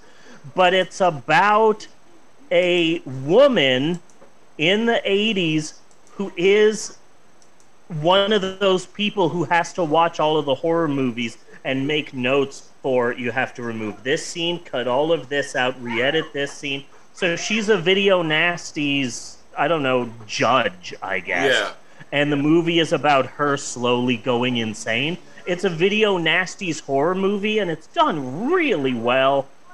And I really, really like it. For a while, it was going to go on my top 10 best movies of the year, but it's an honorable mention at this point. But a really good movie about the British video nasties. Yeah. Really like it. Silent Night, Deadly... I'm a little bit high. Silent Night, Deadly Night. Let's talk about one of its main critics. Noted asshole Gene Siskel. Okay. Okay. Now, we've talked about him before and why he is a noted asshole, but here's a refresher course in case you don't have the Pope on Film, The Home Game. He literally doxed, in his review of Friday the 13th, he literally doxed the cast. Yeah. He was like, here is the address of the man who owns the company who released the film. And the woman who plays Jason's mother, here is her full name and the small town where she lives. You should track her down and tell her how upset you are at Friday the 13th existing. You just doxed an actress. Like it's her fault that the movie came out. Not only that, but you spoiled the ending of the film in the first paragraph of your review. You're a fucking asshole for that alone. Yeah. But in his review of Silent Night, Deadly Night, on his TV show with Roger Ebert, he read out loud the name of the companies that own stock in distributor TriStar Pictures and read the names of the production crew and said that everyone who in any way was responsible for the creation of Silent Night, Deadly Night were paid with blood money. Oh, blood money. Okay. Yeah, blood money. Fake blood money. Yeah, fake blood money. But he literally read the names of the production crew on the show to shame them for making this movie. What the fuck was wrong with goddamn Gene Siskel? It's like, okay, you don't like the movie. Okay, that's fine. But it's literally like if he truly hated a movie that he wanted harm to come to the people who made it. Yeah. He was doxing motherfuckers left and right. What the fuck was wrong with you? So one positive about Gene Siskel is that he is probably burning in hell right now. So, but again, all the controversy is what has us talking about a shit movie like 40 years later. Yeah. That is a good point. This is the film brought to you by the Streisand Effect. Yeah, I wouldn't be surprised if the producer and director Kevin Smith this. Yeah. Like Kevin Smith actually he went to a showing of Dogma and saw people protesting and joined the protest. Yes.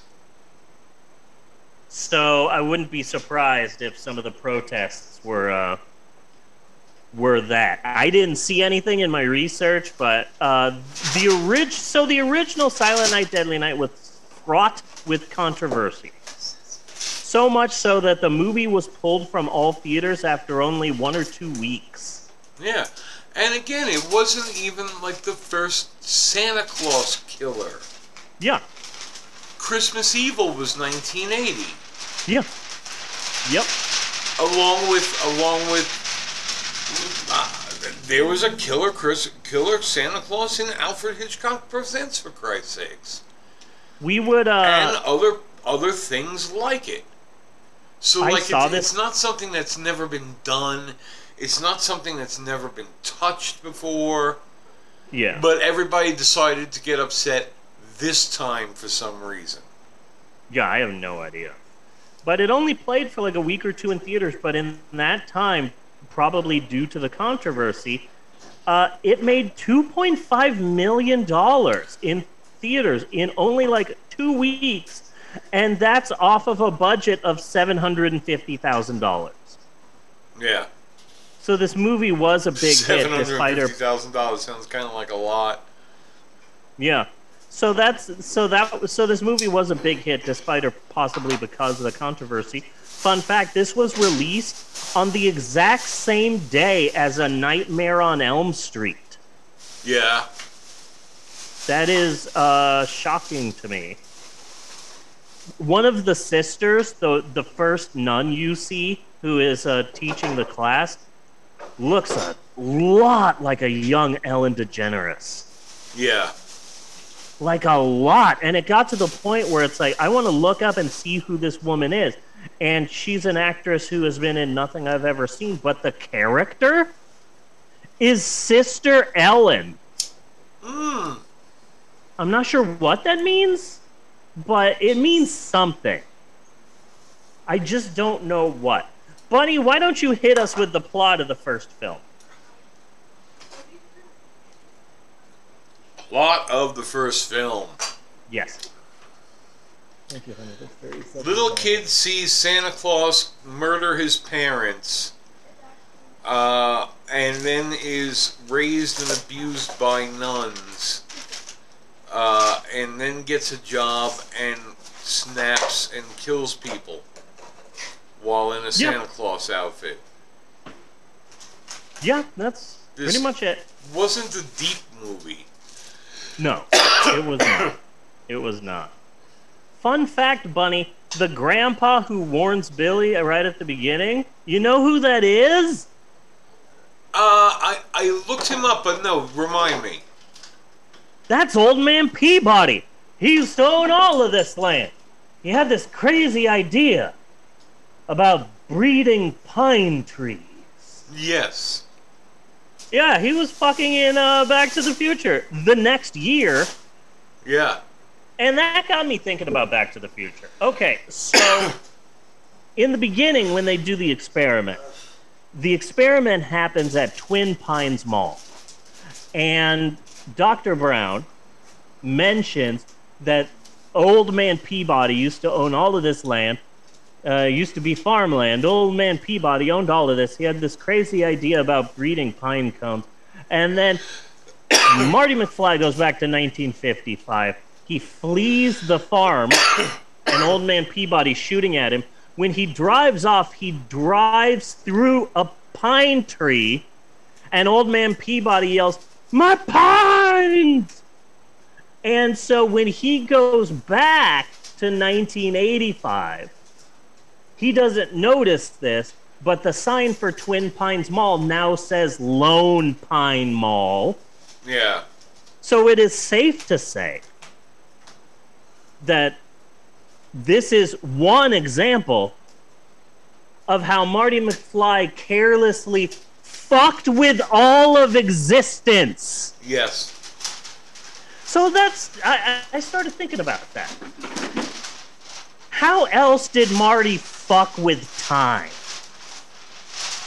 Yes. And I think I'd like to see a series of short films, or maybe some animated shorts, or maybe a film about all of the other ways that Marty McFly has ruined all of humanity because he's just bouncing around in 1955, just like fucking with everyone.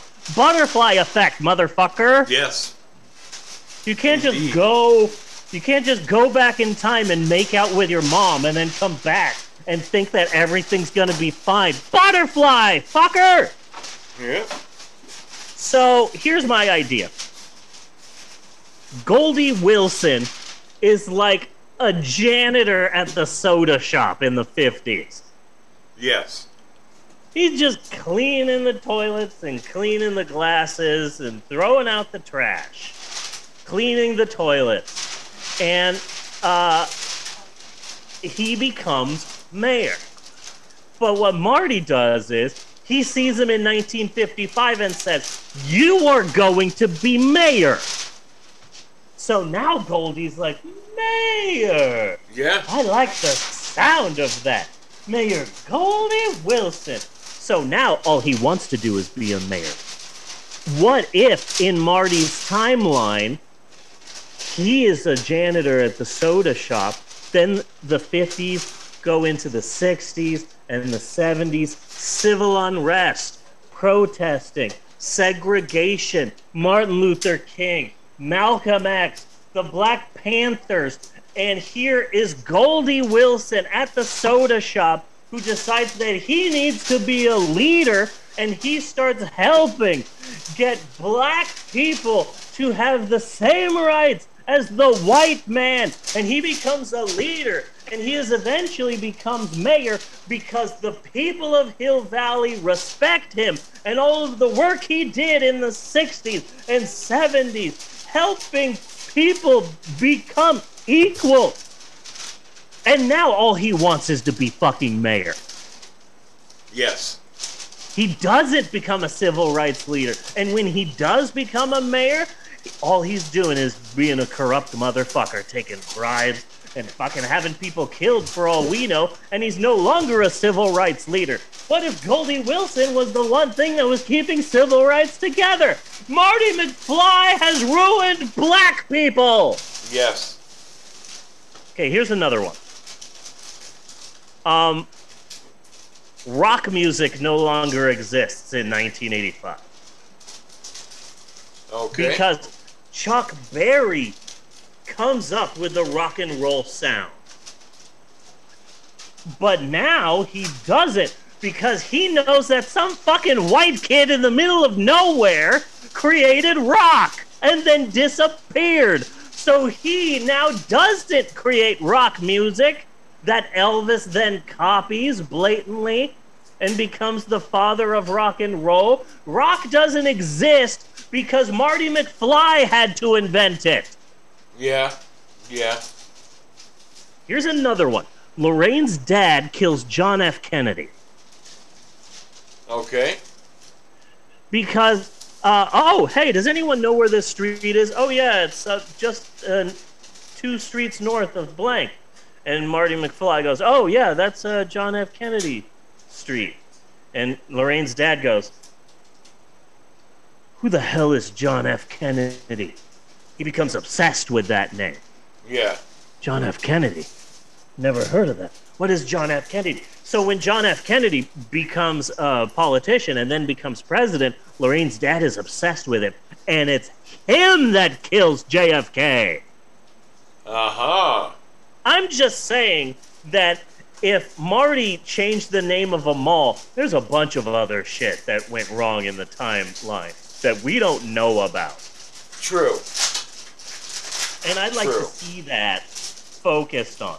And also, I think that the ways that Marty McFly ruined time are more exciting to talk about than Silent Night, Deadly Night. And we don't know for a fact that he didn't fuck his mom. Yes, that is correct. All we know is he didn't fuck his mom on camera. I loved taking Amber to go see Back to the Future the last night that the Hornbeck Theater in Shawnee, Oklahoma was open. It was open from 1947 to 2020. The goddamn pandemic killed this classic movie theater. And I didn't realize that Amber had never seen Back to the Future before. And when you grow up with a classic film like that, you look at it differently. And so Amber leaned over to me and said, there's a lot of incest in this. And it's like, yeah, there is. And you don't realize that when you grow up with Back to the Future. She also leaned over to me and said, I don't know if this black band would be playing to an all-white school. There is no black people at Hill Valley High School. So, yeah, it makes you think. But I want to make it clear, Bunny, that we did see the 85-minute-long unrated cut. They did cut a number of things later. My brother rented this movie when I was like 9 or 10. And I remember we were having a sleepover with like our cousin, and we were all sleeping in the like living room. And my brother put on Silent Night, Deadly Night, and I remember pretending to be asleep, but watching it while feigning sleep, which was great because I could just close my eyes for the scary parts. And my brother and my cousin Tony and I would quote. We just thought for some reason one scene was hilarious, and it's like, oh, I'm the cop. I better go down to this basement. It's gonna be scary. Slowly go down. Ah! Nothing. Let me look over here. Ah! Nothing. But what about over here in the corner? Ah! Nothing. Okay, let me go up the stairs and punish! Yeah. And we would say that to each other. We would just go, punish! We thought that was hilarious, and I'm not sure why. One of the things that I liked about Silent Night, Deadly Night is that inside of Ira's toys, there are actual toys. You can see Krull, the board game. Krull, the board, okay. I looked really closely. There was Smurfs toys. There was Stuff Your Face, the game, which I absolutely remember putting balls in like a clown's mouth. I remember that. There was the Matchbox Super Garage, which a lot of people had, and a whole section of Return of the Jedi toys. And I appreciated that. That was cool. So, yeah, Silent Night, Deadly Night. The movie is kind of shit, but it's dumb fun. The LA Times said that this would be considered one of the worst films of all time. And no. No, it was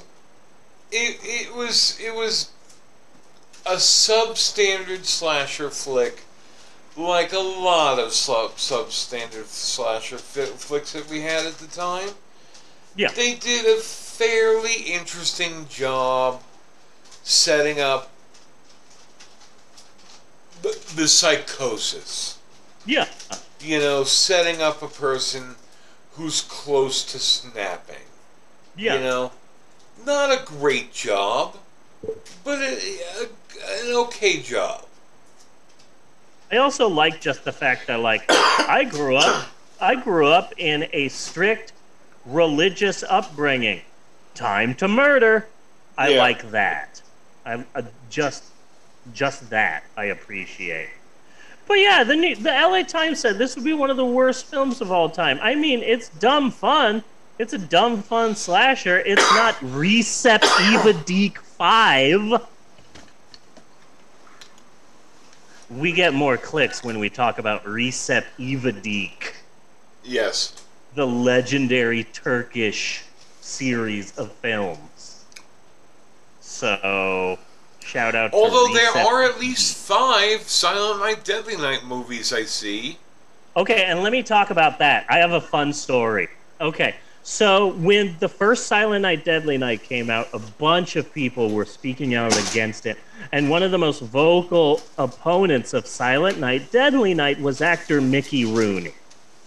Yes. You know, all 3'2" of him. Mickey Rooney was like, oh, this is ruining children and ruining Christmas. And this is disgusting. And he was the most vocal opponent of Silent Night, Deadly Night. He was disgusted by it. Absolutely disgusted. And then later, he agreed to be in a horror movie called The Toy Maker. And it was about a toy maker who went nuts, and he started making toys that would come to life and kill people, like that Puppet Master series, you know, Yeah. Demonic Toys or whatever. It was called The Toy Maker, and it was about this old guy, and he made toys that started killing people. And he made the film, and then the film was being edited in post-production, and right before the film came out, the producers said, hey, we just got the rights to Silent Night, Deadly Night, and they changed it to Silent Night, Deadly Night 5, The Toy Maker. And that's how Really? Mickey Rooney, the biggest proponent of Silent Night, Deadly Night, accidentally starred in a Silent Night, Deadly Night film. That's pretty awesome. That's fucking awesome. That's ironic as hell. That's what Alanis Morissette was singing about. That story was like rain on your wedding day. Fucking Yes. love that.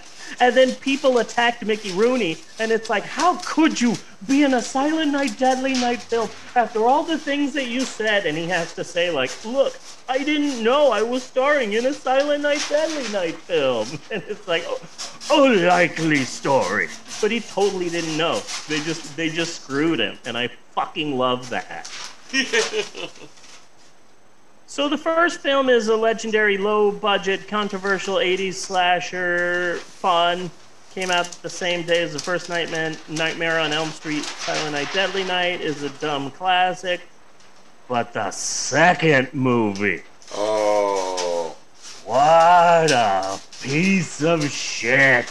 Okay, so for our audience, if you really don't want to watch either the first or second Silent Night, Bloody Night movies, Silent Night, Deadly Night movies, but for some reason you either have to watch it or you have to fuck a pig on national television,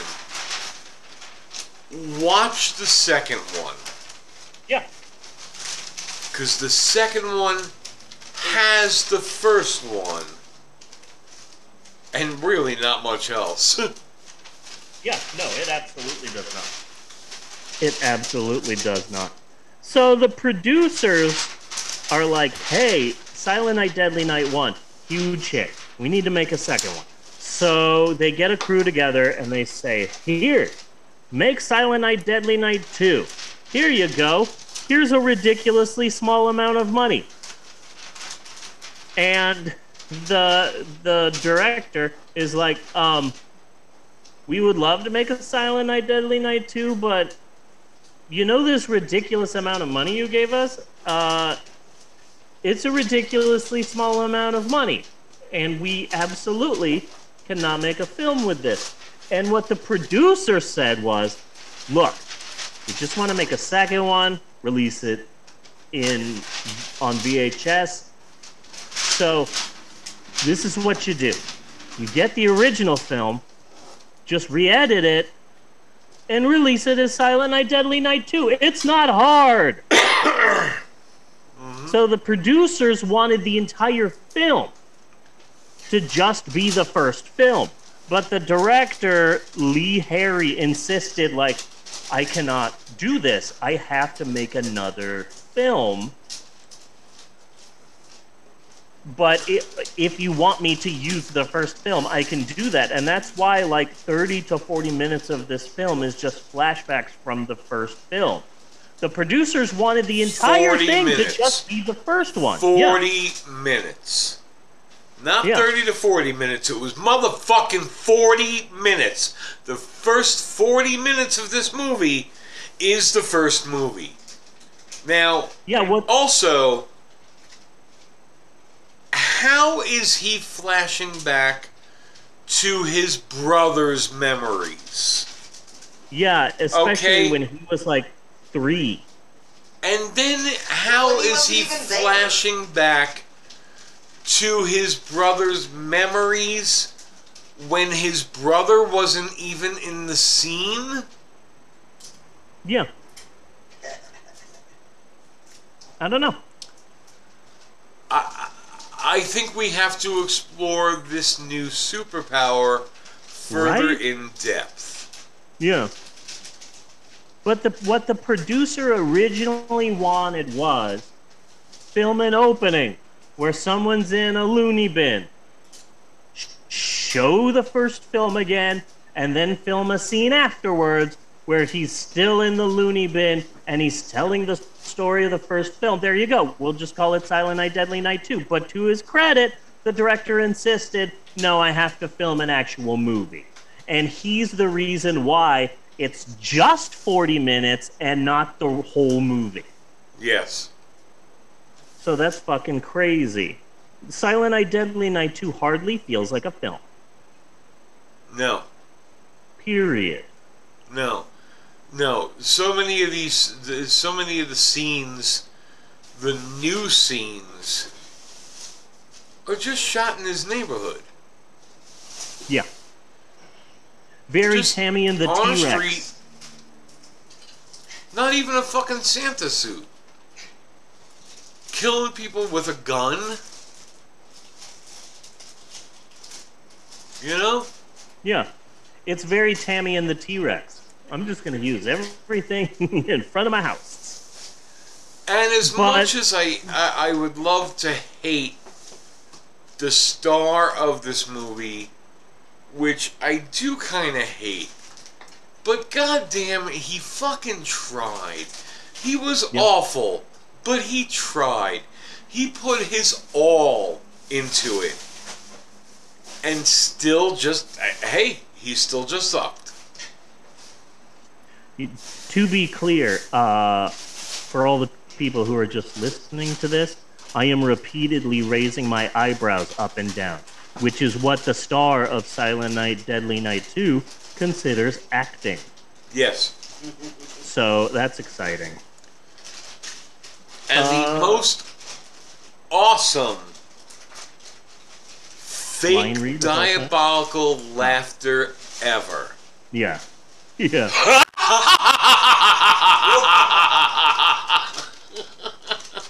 Garbage day. Greatest line read of all time. Yeah, it's just like, and that he is doing it just on the neighborhood street where, like, you can kind of picture, like, he does this great diabolical laugh, and like somebody's like, excuse me, I have to get to the mailbox. Yeah. You know? Yeah, fun fact, even though this film is hardly a film, when they were done with it, the credits, the movie still ran too short. So to rectify this in the theatrical version, which we didn't see, the credits ran 10 minutes long and included not only the full crew for Silent Night, Deadly Night 2, but also, to pad out the credits, the full crew of the original film.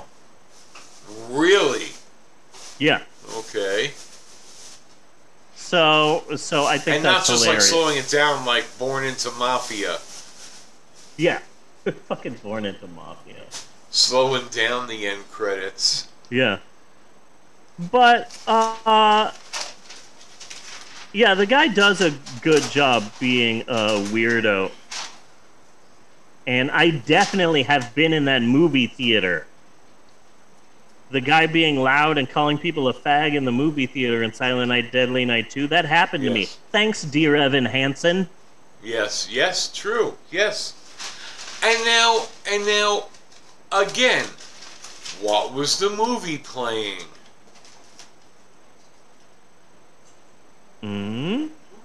What was...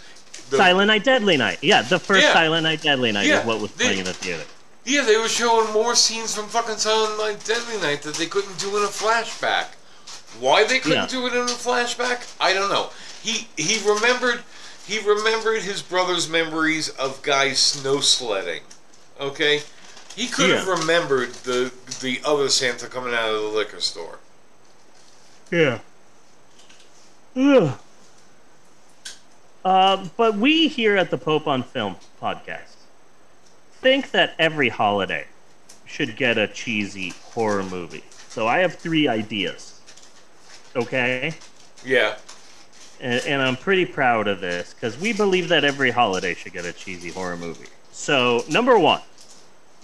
I originally wanted all these to be dumb and stupid ideas. I think all of these are pretty good.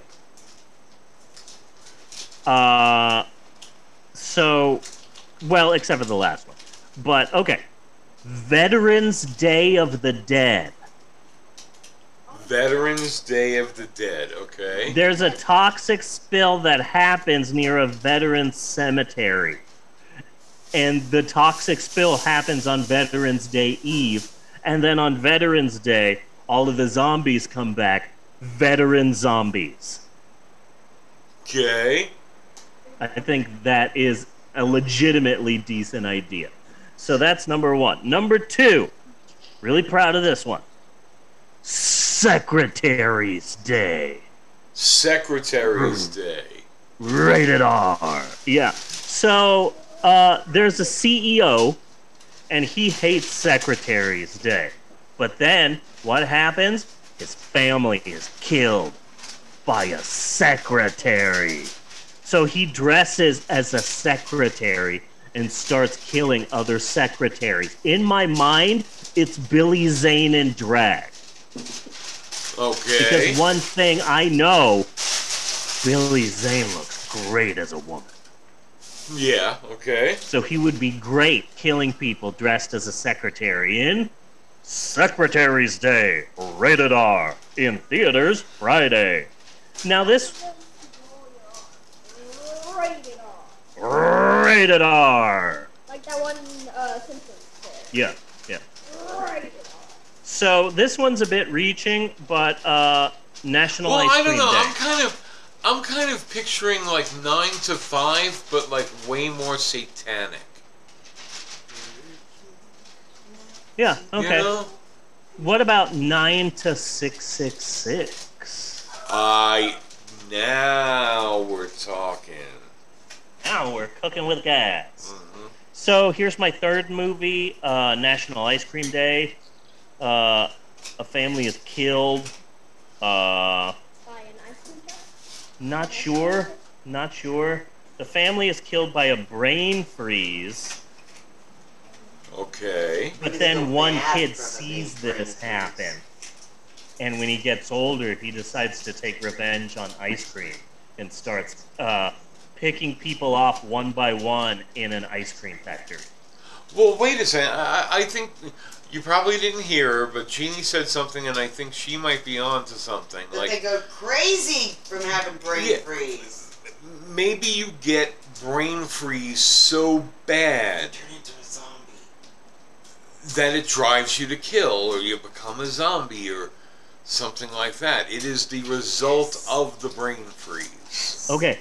A brain freeze that never stops. Yeah. Oh my god. Just that pain that you get from a brain freeze, but then it only lasts like 5 seconds.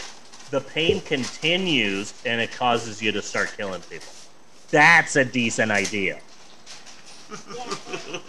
That is good. And that's what causes the violent rage, is that brain freeze never stops. Yeah. And then the day that everyone started going mad and killing people was forever known as National Ice Cream Day. Rated R. I am pretty sure that there is a spoof slasher movie, President's Day. Yeah. I'm pretty sure of that, too. But I think these are all good ideas. These are all damn good ideas. I think these are solid ideas. Yes. Yeah. I also have an idea for a movie or a short movie. It's had a couple of different names. I may have already talked about this on the podcast, but I really like the idea, so I'm going to talk about it again if I've talked about it before. The title that I have for it now is Dia de los Automobiles. Okay. Okay, so this is what the movie's about. On the Day of the Dead is a day to celebrate dead people, and the idea is that they come back as a ghost, and if you leave things at their gravesite, then, like, say my dad always liked whiskey. I leave a whiskey bottle at his gravesite on the Day of the Dead, and the ghost will come into our realm and be able to take that back with him. And Yes. it's a day to celebrate the people who have passed on in your life and a way to remember them. But in America, a lot of times people don't remember the people who have died. But you know how some people do? By putting a cheesy sticker on the back of their car. Yes. So on the Day of the Dead, if you died and a loved one put a sticker on the back of their car, then congratulations. On the Day of the Dead, you will be spending all day on top of that car. And you just, oh my goodness, I'm back. It must be the Day of the Dead. And then you realize you're going 75 miles per hour on a freeway. And it's all about just car ghosts. For one day. Yeah. S-car ghosts. And just for one day, there's ghosts on the top of a bunch of cars. Yes. And maybe, 2 people. And it's like, oh, Franks. Oh, shit, Phil, how you doing? Good. What are you up to? Oh, my daughter has to go to Target. See ya. And then maybe like someone parks at a cemetery and all the ghosts in the cemetery are making fun of him. Yeah. Stop it, guys. And it's like, haha, I'm in the cemetery. My wife gave me a pack of cigarettes. Check this out. I'm smoking and I'm a ghost. What are you doing? Oh, after this we're getting an oil change. And then we gotta go to Aldi and pick up some fruit. But yeah, I keep thinking about that. There's a lot of people with those stickers on the back of their cars, and I think of that all the time now. Yeah. Like, there's a ghost on top of that car. Cargo? Cargo? Yeah? What if a cargo just absorbed a car and it's a car ghost? Nice. Wait, maybe a car gets crushed and on the Day of the Dead, the car comes back as a spirit and kills everyone. I feel like not only has Stephen King already turned that into a book, but he's done it like 3 times. Right when I said it. So that's something. But that's all I've got this week for Silent Night, Deadly Night 1 and 2. Well, for 2, we do have to mention the car stunt. The car stunt. Yeah. So after he shoots the garbage guy, Garbage then there's a car coming toward him. So he starts shooting at the car. Yes. And then he shoots the radiator. which makes the car go up on 2 wheels or whatever. Yeah. But then the car is up on 2 wheels and drives past him in a long shot. Yes. And you could see for a second, he had a fucking duck. That car was right the fuck next to him. Yeah. That was... Really? Like, if you told... If these people who were making a movie with $500 and 45 books of H&S green stamps... Yeah. And they told me that they were going to do this car stunt, and I had to stand there in the car. No, that's where I'm walking off. Yeah. The fuck you are. You're gonna get me killed. You don't know what you're doing. It reminds me of the beginning of Attack of the Killer Tomatoes. Yeah. When they're able to use a helicopter for this opening scene, but they can only do one take, and as it just so happens, in that one take, the helicopter crashes, so they just use it. Yeah. And the helicopter crashes, and then they walk out of it going, "Whoo, glad we survived that." Anyway. They just keep the horrible thing in the movie because it's like, hey, we had one take. This is what happened. Fuck it. Yeah. Yeah. But that is about it. What else? I mean, there was no movie here, so there's nothing to talk about with this second part. Yeah. We've pretty much just told the entire second part. Yeah. Yeah. But I never saw any of the other Silent Night, Deadly Nights. I saw the first one a couple of times, probably when I was too young, and then the second one because Garbage Day. But I've never seen any of the other ones, and I don't think I need to. No. Yeah. But if anything, I might see it's just like, oh, look, it's a white guy in a neighborhood shooting people. Yeah. It's not even really Santa-related anymore. Yeah, and it's like, well, of course there's a white guy in the neighborhood shooting people. That's what white guys do. Yup. Yeah. I am really high right now.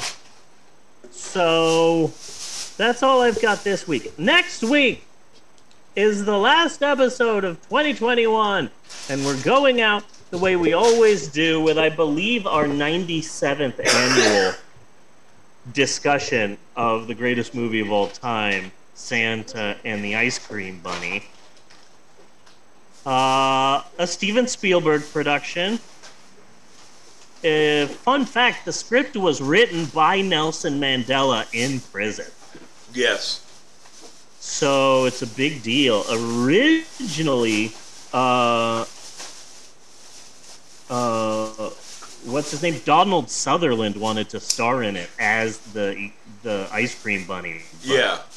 But Barry Mahon said no. Yeah. Not gonna happen. The entire soundtrack is by Pink Floyd, but they did it under a different name.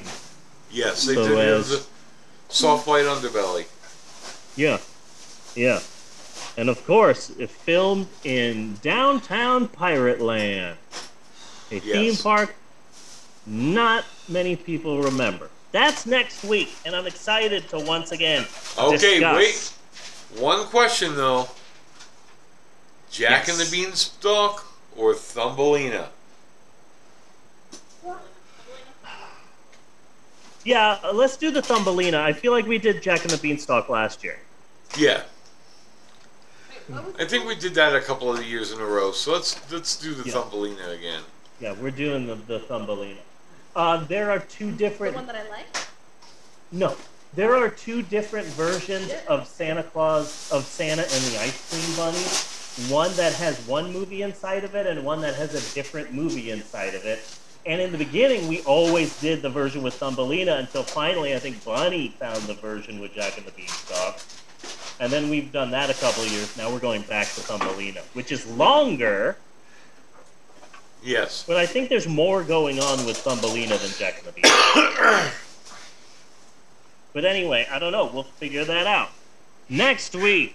But now that I'm looking back at this week, oh man, the highs, the lows, the ups, the downs. Gene Siskel is a piece of shit. Together, starring Patty Harrison. And I failed coup attempt. Thank you. I gotta say, I think this has been a pretty good episode, a fairly good episode, somewhat good, pretty darn good. Damn good. It's been a damn good episode. It's been a damn good episode. Okay, good. I was gonna say that, but I didn't. I feel like you're the person who decides whether it's damn good or not damn good. And, you know, I don't want to impose. But yes, I concur with your assessment, good sir. So until next week, I am Bunny Williams. And I am really high. And on behalf of Natasha, Eleanor, Maxwell, Mal, and everyone else, I just want to say thanks for listening. And we will see you next week, you godless heathens. And you do waffles and poopy jets. Thank you, Bella. And you Super Mario. And you other mother. And you other mothers. That's nice. I like that. Okay. Do do do do do do do do do do do do do do do do do. Skitty papa do wow. Cut and print. And put it on a cookie. That's a wrap.